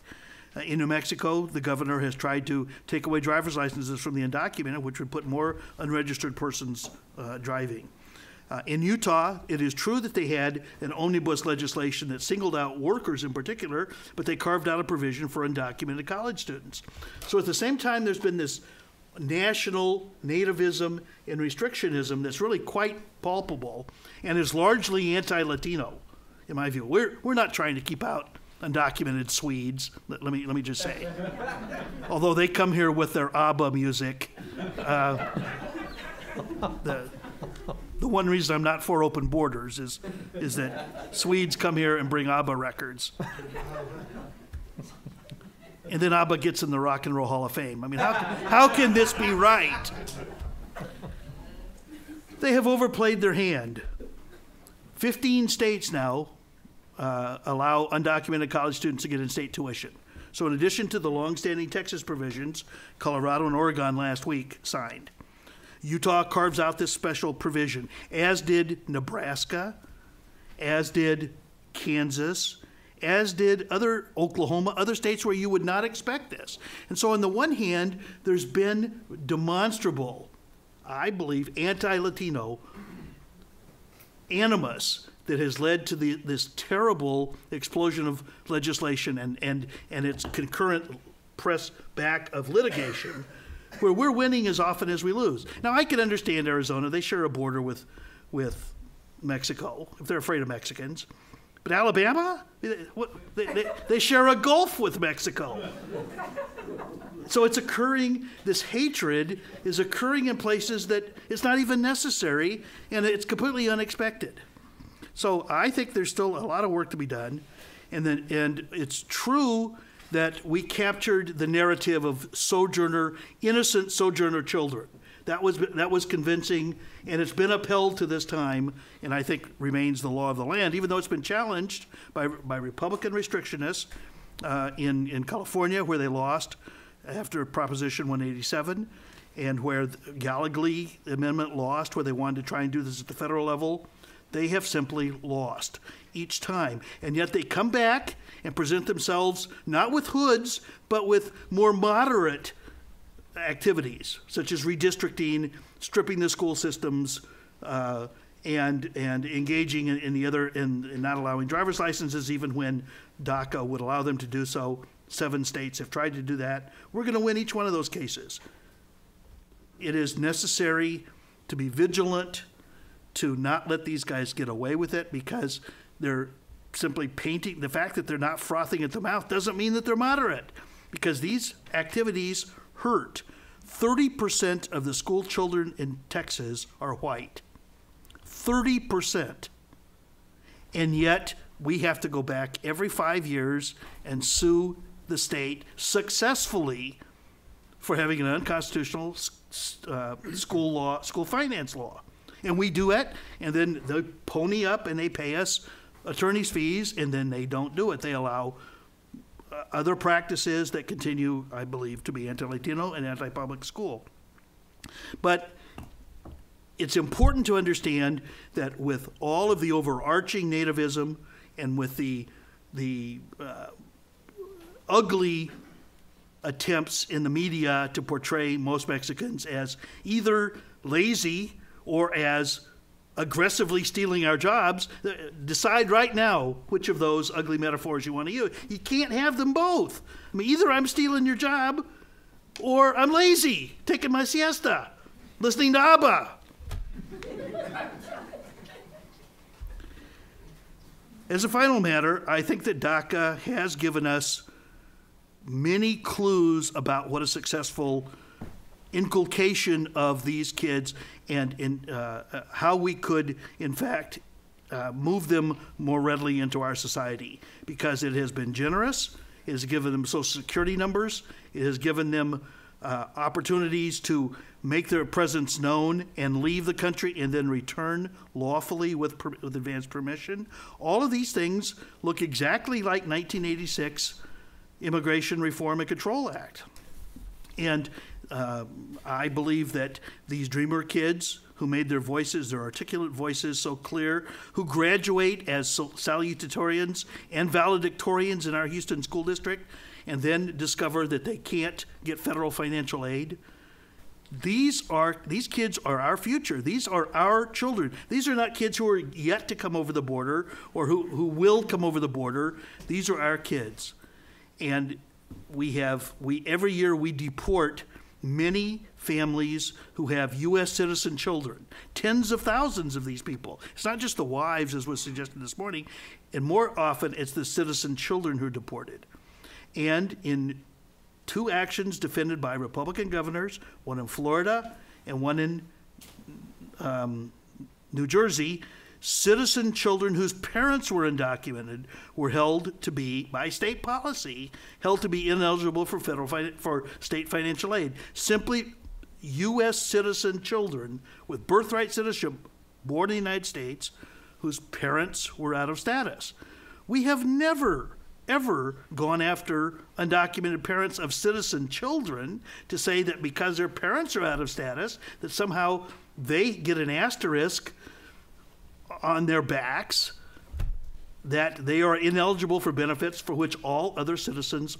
We settled this in Chinese cases in the 1800s, and yet has been revisited by Republican governors and Republican administrations who continually act as if they can get away with it, that we're not sophisticated enough or smart enough or aggressive enough to go to court and sue them and win. Well, they were wrong in Plyler versus Doe, and they're wrong again today.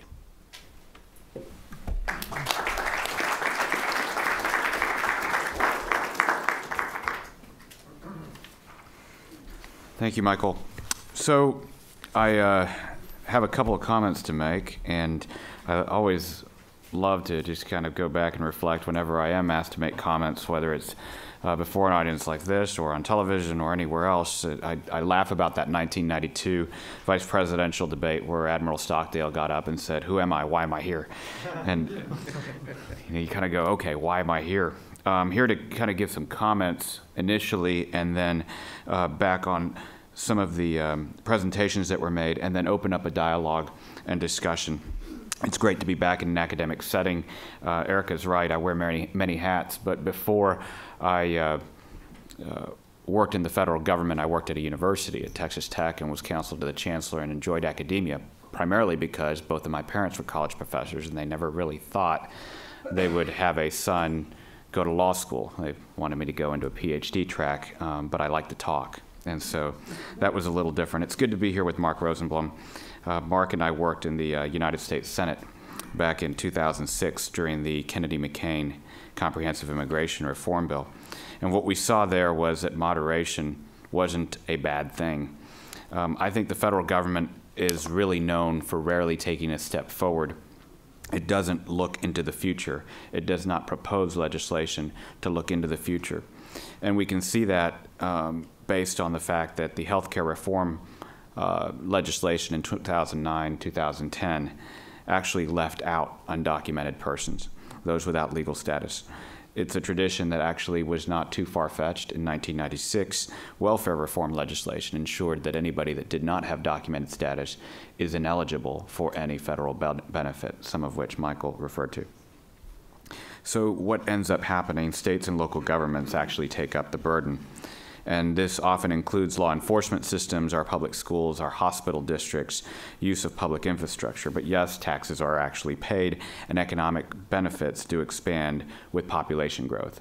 Rarely do people want to see a decrease in population. Now, my role, whether it was as general counsel to Senator Hutchison or advising clients, is to find solutions. Doing otherwise, in my opinion, puts us in this spiral of endless philosophical debate, none of which we saw here on our panel. But we really have to look at a couple of issues when we look at immigration policy, some of which you heard today. And that is, where's America's strength? Nobody negates that immigrants bring strength to America. But in Houston, we find solutions. At least that's what we'd like to think, based on the fact of that famous line, Houston, we have a problem. Not so much a joke, we find the solution here. And so how do we get to that solution? Pretty much just as we always have, we find the measure of our strength based on those we include, not exclude. So I'd like to comment briefly on some of the presentations that were made. First of which was by Professor Jones. Dr. Jones, of course, showed us that moderation isn't really a dirty word. And one of the things to recall here is that a majority of the electorate, particularly the half that don't vote, don't particularly prefer the extremes. The 2001 legislation here in Texas, or the mandatory E-Verify signed by Governor Napolitano, which was affirmed by the U.S. Supreme Court in the Whiting decision, actually showed that moderation is acceptable. And thirdly, I would say that when it came to the electoral statistics in 2012, we really cannot say that the Hispanic vote was a single issue vote. There's education, there's healthcare, there's access to capital and markets, free trade, and in many cases, social issues. So while it was shown in certain states that immigration could be an issue among the Hispanic electorate, it was not the only issue. It was actually a smart allocation of resources, particularly on the Democratic Party side, into key targeted states to do pretty much what was done in 2004 by Karl Rove and the Republicans in Ohio and other states, and to drive out the turnout and base. This was not a surprise to many in those that follow electoral politics, but it was quite frankly a result. And to negate that fact, of course, you have the anomaly in the Republican Party, which is, the last time I checked, Ted Cruz, senator from Texas, is Hispanic, Marco Rubio, Hispanic from Florida, Governor Brian Sandoval, out in the far west, along with Governor Susana Martinez.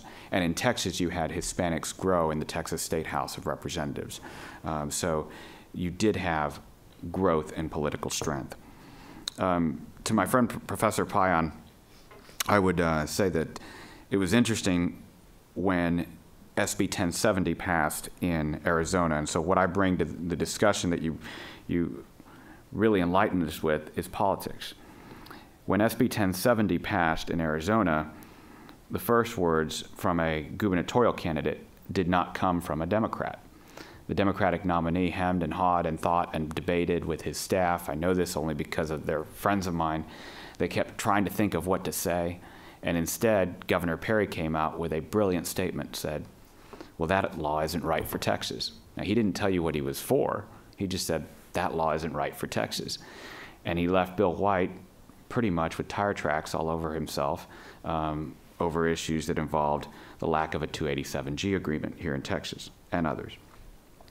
I would also say that one of the interesting things in Texas was Governor Bush. Governor Bush in 1995, February of 1995, one of his first public remarks that he made after becoming governor of Texas was focused on education.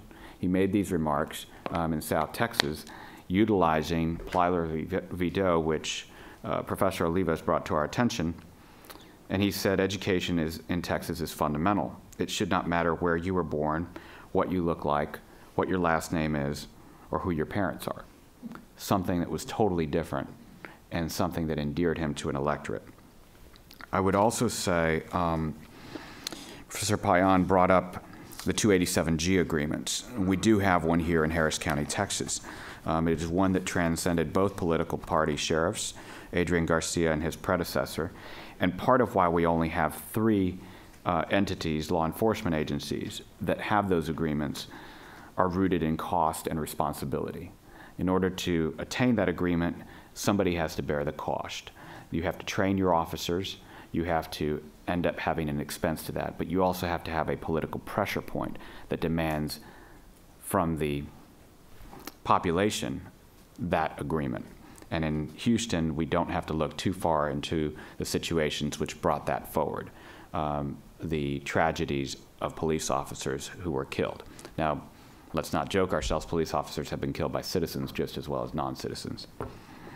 The in-state tuition issue that was brought up by 2 of our speakers, I'm often reminded by the fact that the law does not distinguish between citizen and non-citizen when it becomes an issue of tuition. It's resident and non-resident tuition. Universities charge their rates based on residency, not on legal status. And that is done because the taxes that are paid, particularly in states like Texas, are property taxes, sales taxes, and other consumption taxes. So that is why that ends up being the case. For my friend Stan Merrick, there is no question that business leaders often don't have a choice when it comes to how the law is enforced. They have to end up making a choice themselves. And so I would state and add this into the discussion. Many times business leaders have to engage in politics in order to advance not just their agenda, but the greater good. There shouldn't be a punishment to doing business in our country. That has always been a philosophy that has carried us forward. But unfortunately, when it comes to immigration, the politics do get involved in business. And so business leaders have two choices. One, they can accept what comes their way, or two, they can get engaged. And the way they get engaged is either through education of their fellow citizens and their politicians. And sometimes that includes their wallet. So I'd like to know, obviously, how many talks Stan has given, because they obviously outnumber the years I've been on the earth. For Professor Olivas, I would not necessarily disagree with the substance of his remarks. However, I would bring up two critical points. And it's just one out of that are facts out of fairness. In 2006, the Democrats swept both houses of Congress. In 2006, before that election, comprehensive immigration reform passed under Republican leadership in the Senate with a majority of Democratic votes. Immigration enforcement legislation passed in the House, but they were never reconciled. In 2007, 2008, 2009, 2010, for 4 years, the Democrats held the House of Representatives, and not once did they bring up the DREAM Act in committee, out of committee, or to the floor of the House of Representatives. It wasn't until they lost the election in 2010, in December of 2010, they lost the November election, that they brought that forward. And in the Senate, in 2007, October of 2007, this will bring me to my second point on those remarks with deferred action. In 2007, there were alternatives proposed to the DREAM Act, one of which I was privileged to help draft. But it wasn't until 2010 that another vote came up on the DREAM Act, and that tally was 55-41. And while it may be said that the overwhelming majority of Republicans voted no, had the Democrats, as they did in healthcare, stuck together, they would have actually gone well over the hurdle of 60 votes. One senator, Democrat, decided to go to a Christmas party and not show up that day. 5 senators, Ben Nelson, Mark Pryor, John Tester, Max Baucus, and Kay Hagan, decided to vote no. Had they voted yes, and had the Democrats stuck together, the DREAM Act would have been law. So I think it's unfair to blame one party or to give all the credit to the other. That might be a better statement. But my second point to Professor Olivas' presentation is this. Deferred action in 2007 and subsequent to its enactment into our policy was said to be a very evil thing. What was even more evil, we were told, were alternatives to immigration reform bills that were filed. Because if we did not have legal status that included a path to citizenship, we were told that was second-class citizenship. And so my question would be, is not deferred action even worse?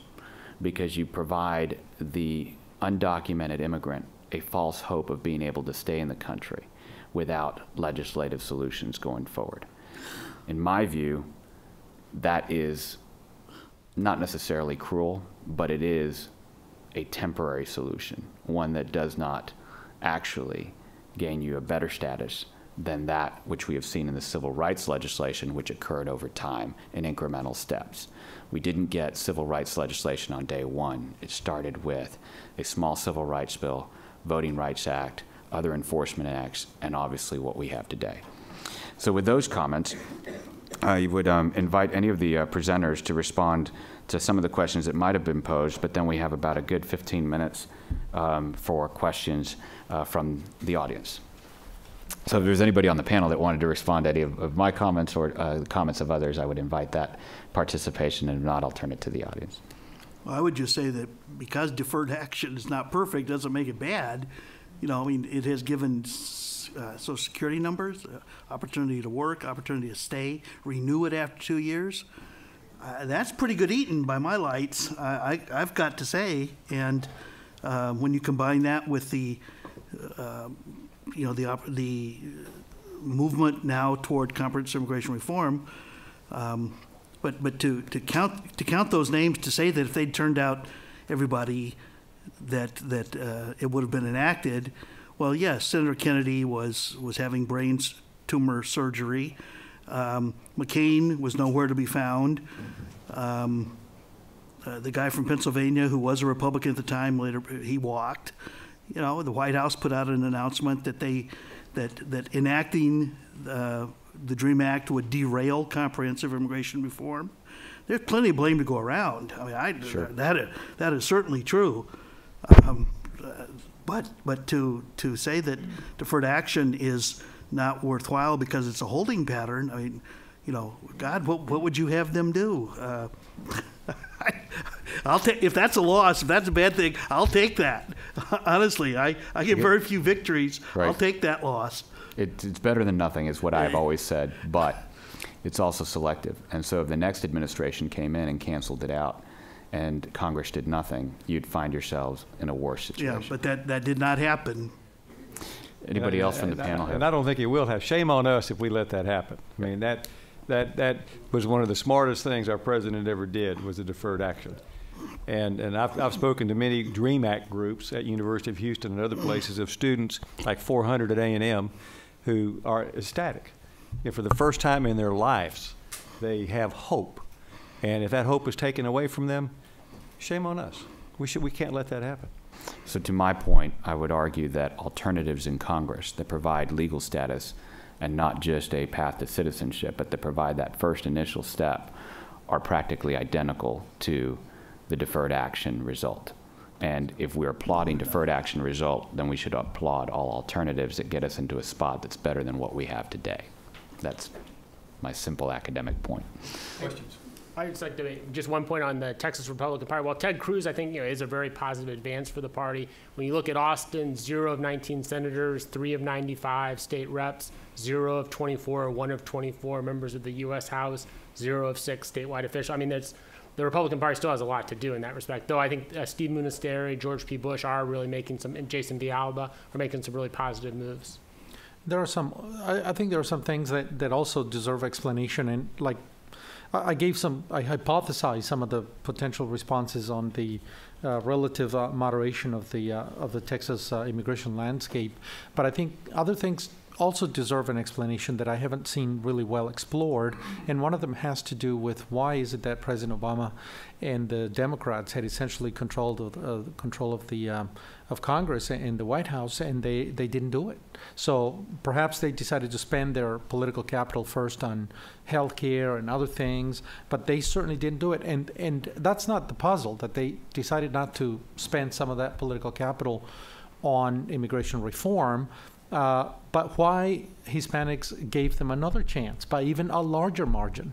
So that, to me, it's sort of perhaps it's easy to say, well, they don't have any place to go. I mean, the Republican Party is not welcoming them, but still, why didn't it just stay home?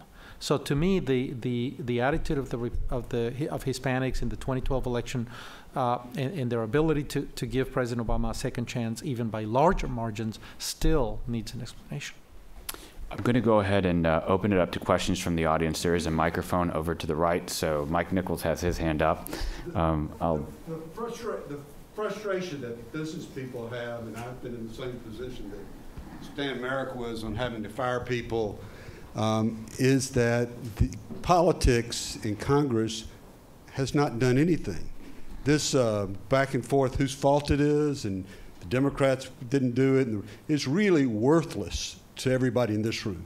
I asked my wife to come today, and she said, "What's all the talk? I mean, we have to have an answer.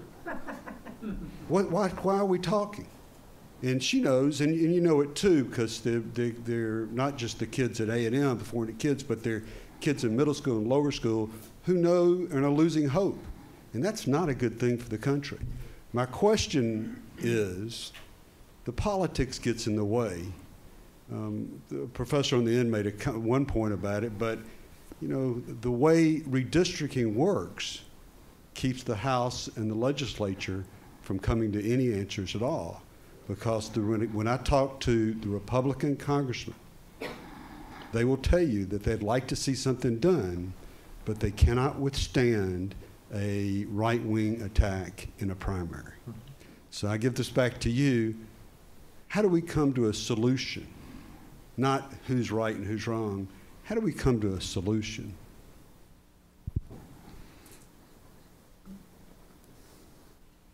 Silence from the panel. And the audience, I would say, Mike, this. The solutions have to be based not on politics, but on what's best for the country, number one. What's in the best interest of the country means on an economic front, on a social front, on one that defines us. My view is we're better, stronger on who we include, not who we exclude. How do we get there? I think Michael might have some comments on redistricting elements and how that has driven the debate, because what we have seen, there was, I think it was Dr. Payan who showed the results in the Texas House of Representatives and how they grew. They grew after redistricting.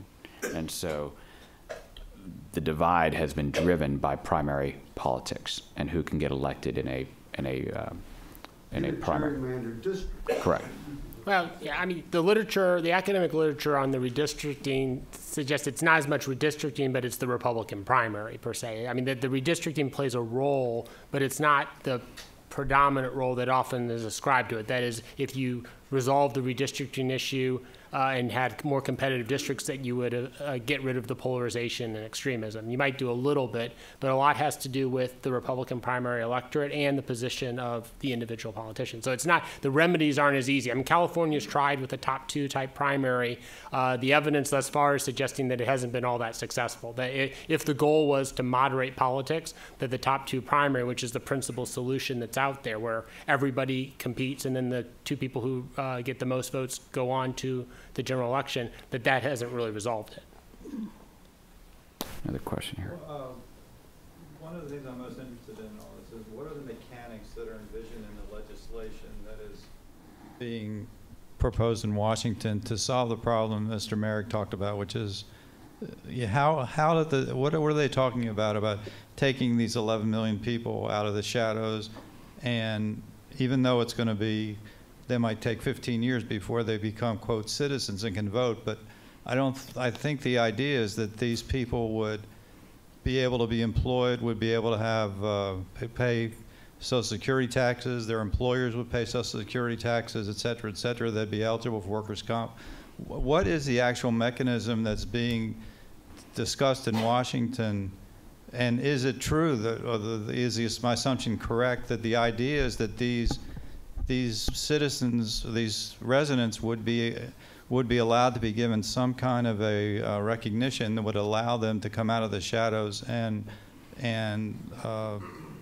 become taxpayers and get Social Security, whatever. So the awesome part about today is that this was the preface, as was some of the other part of the conference, to the next panel, which is going to focus on some of those paths moving forward in terms of the immigration legislation, but I would open it up to... Well, what we're hopeful to see is, like, I know of several hundred people in my industry that myself and other employers would take right down to the Social Security office or wherever they need to go, register the people, biometrics, fingerprints, background check, enter it into the e-verification system. The e-verification system is going to be vital for employers when this thing is done.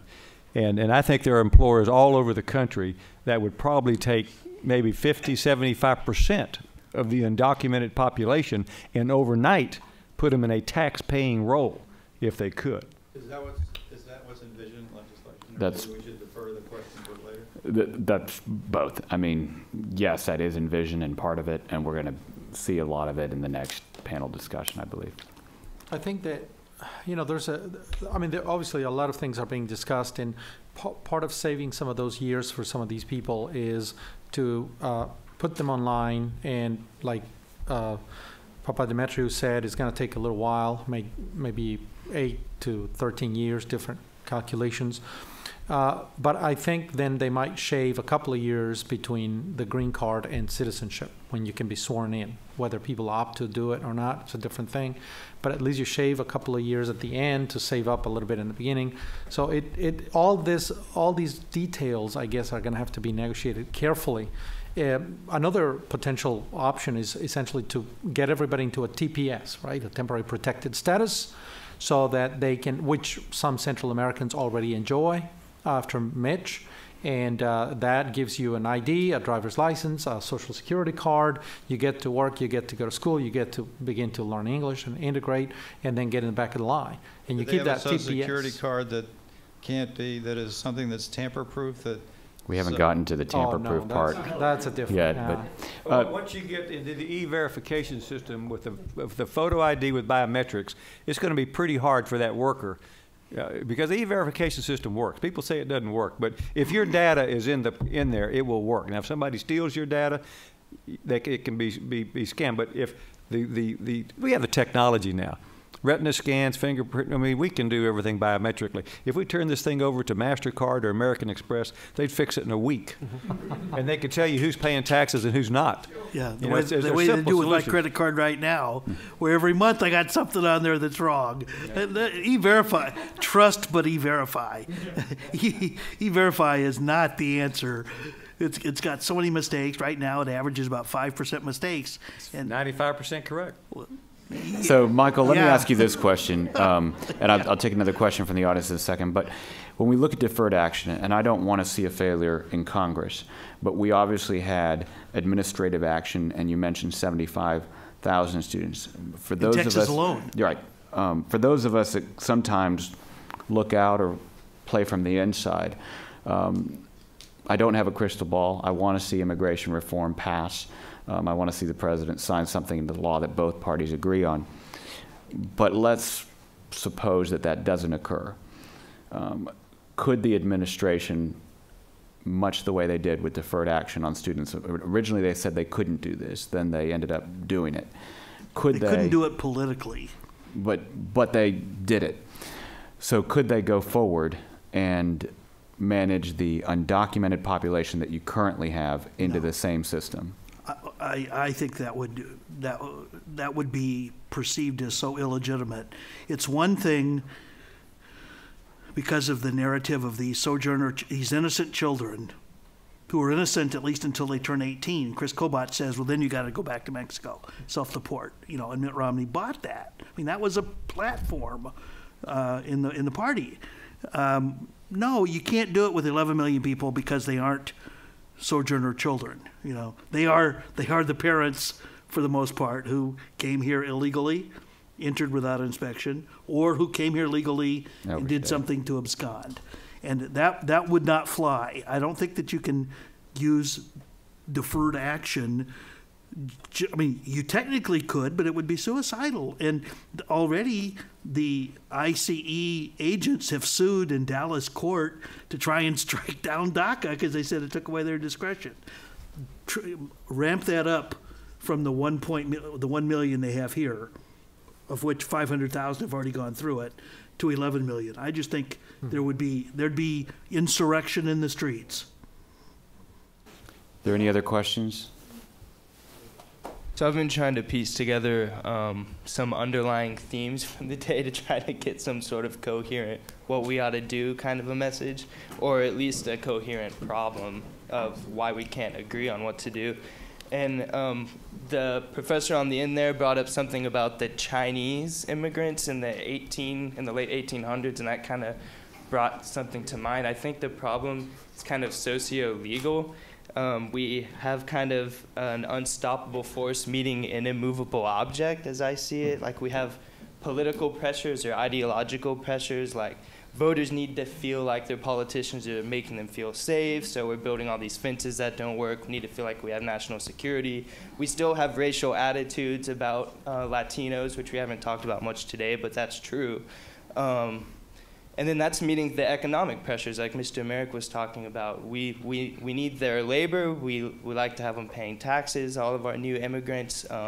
We need more high skills labor, and we know that immigrants are entrepreneurial. And so that's the immovable object. But those things are fundamentally contradictory. So I think when you have those two things meeting like that in such a contradictory way, we just end up with what's known as the chaos of law as a socio-legal term. So I was just wondering how we navigate that chaos of law, kind of confront it, and try to reason through it With the Chinese and the Chinese Exclusion Act, it kind of took a really long time, and it just had to kind of wash over, but I don't think anyone thinks we can wait that long. So do we have to reevaluate our immovable object, our economic pressures, or do we have to reevaluate our fundamental kind of political or ideological pressures that are so deep-seated, our nativism, or our need to feel like we're being protected, our working class people hurting for jobs and feeling like somehow immigrants are taking their jobs away from them, because those two things are so fundamental to our society, yet totally diametrically opposed in so many ways. Sounds like you got a pretty good feel for the problem. You ought to run for office. I would probably say that sometimes democracy requires patience, and there is a chaos of laws many times, but as Winston Churchill said, you can count on Americans to come through after they've exhausted every option in the book. With that, I don't see any other questions. I know that our time is limited out for this panel. I believe I'll turn it over to Erica, and thank you very much to the panelists for their presentations. We're going to take a 15-minute break, and we'll be right back for the last panel. Thank you. Thank you, Ed. Muchas gracias. That was fun.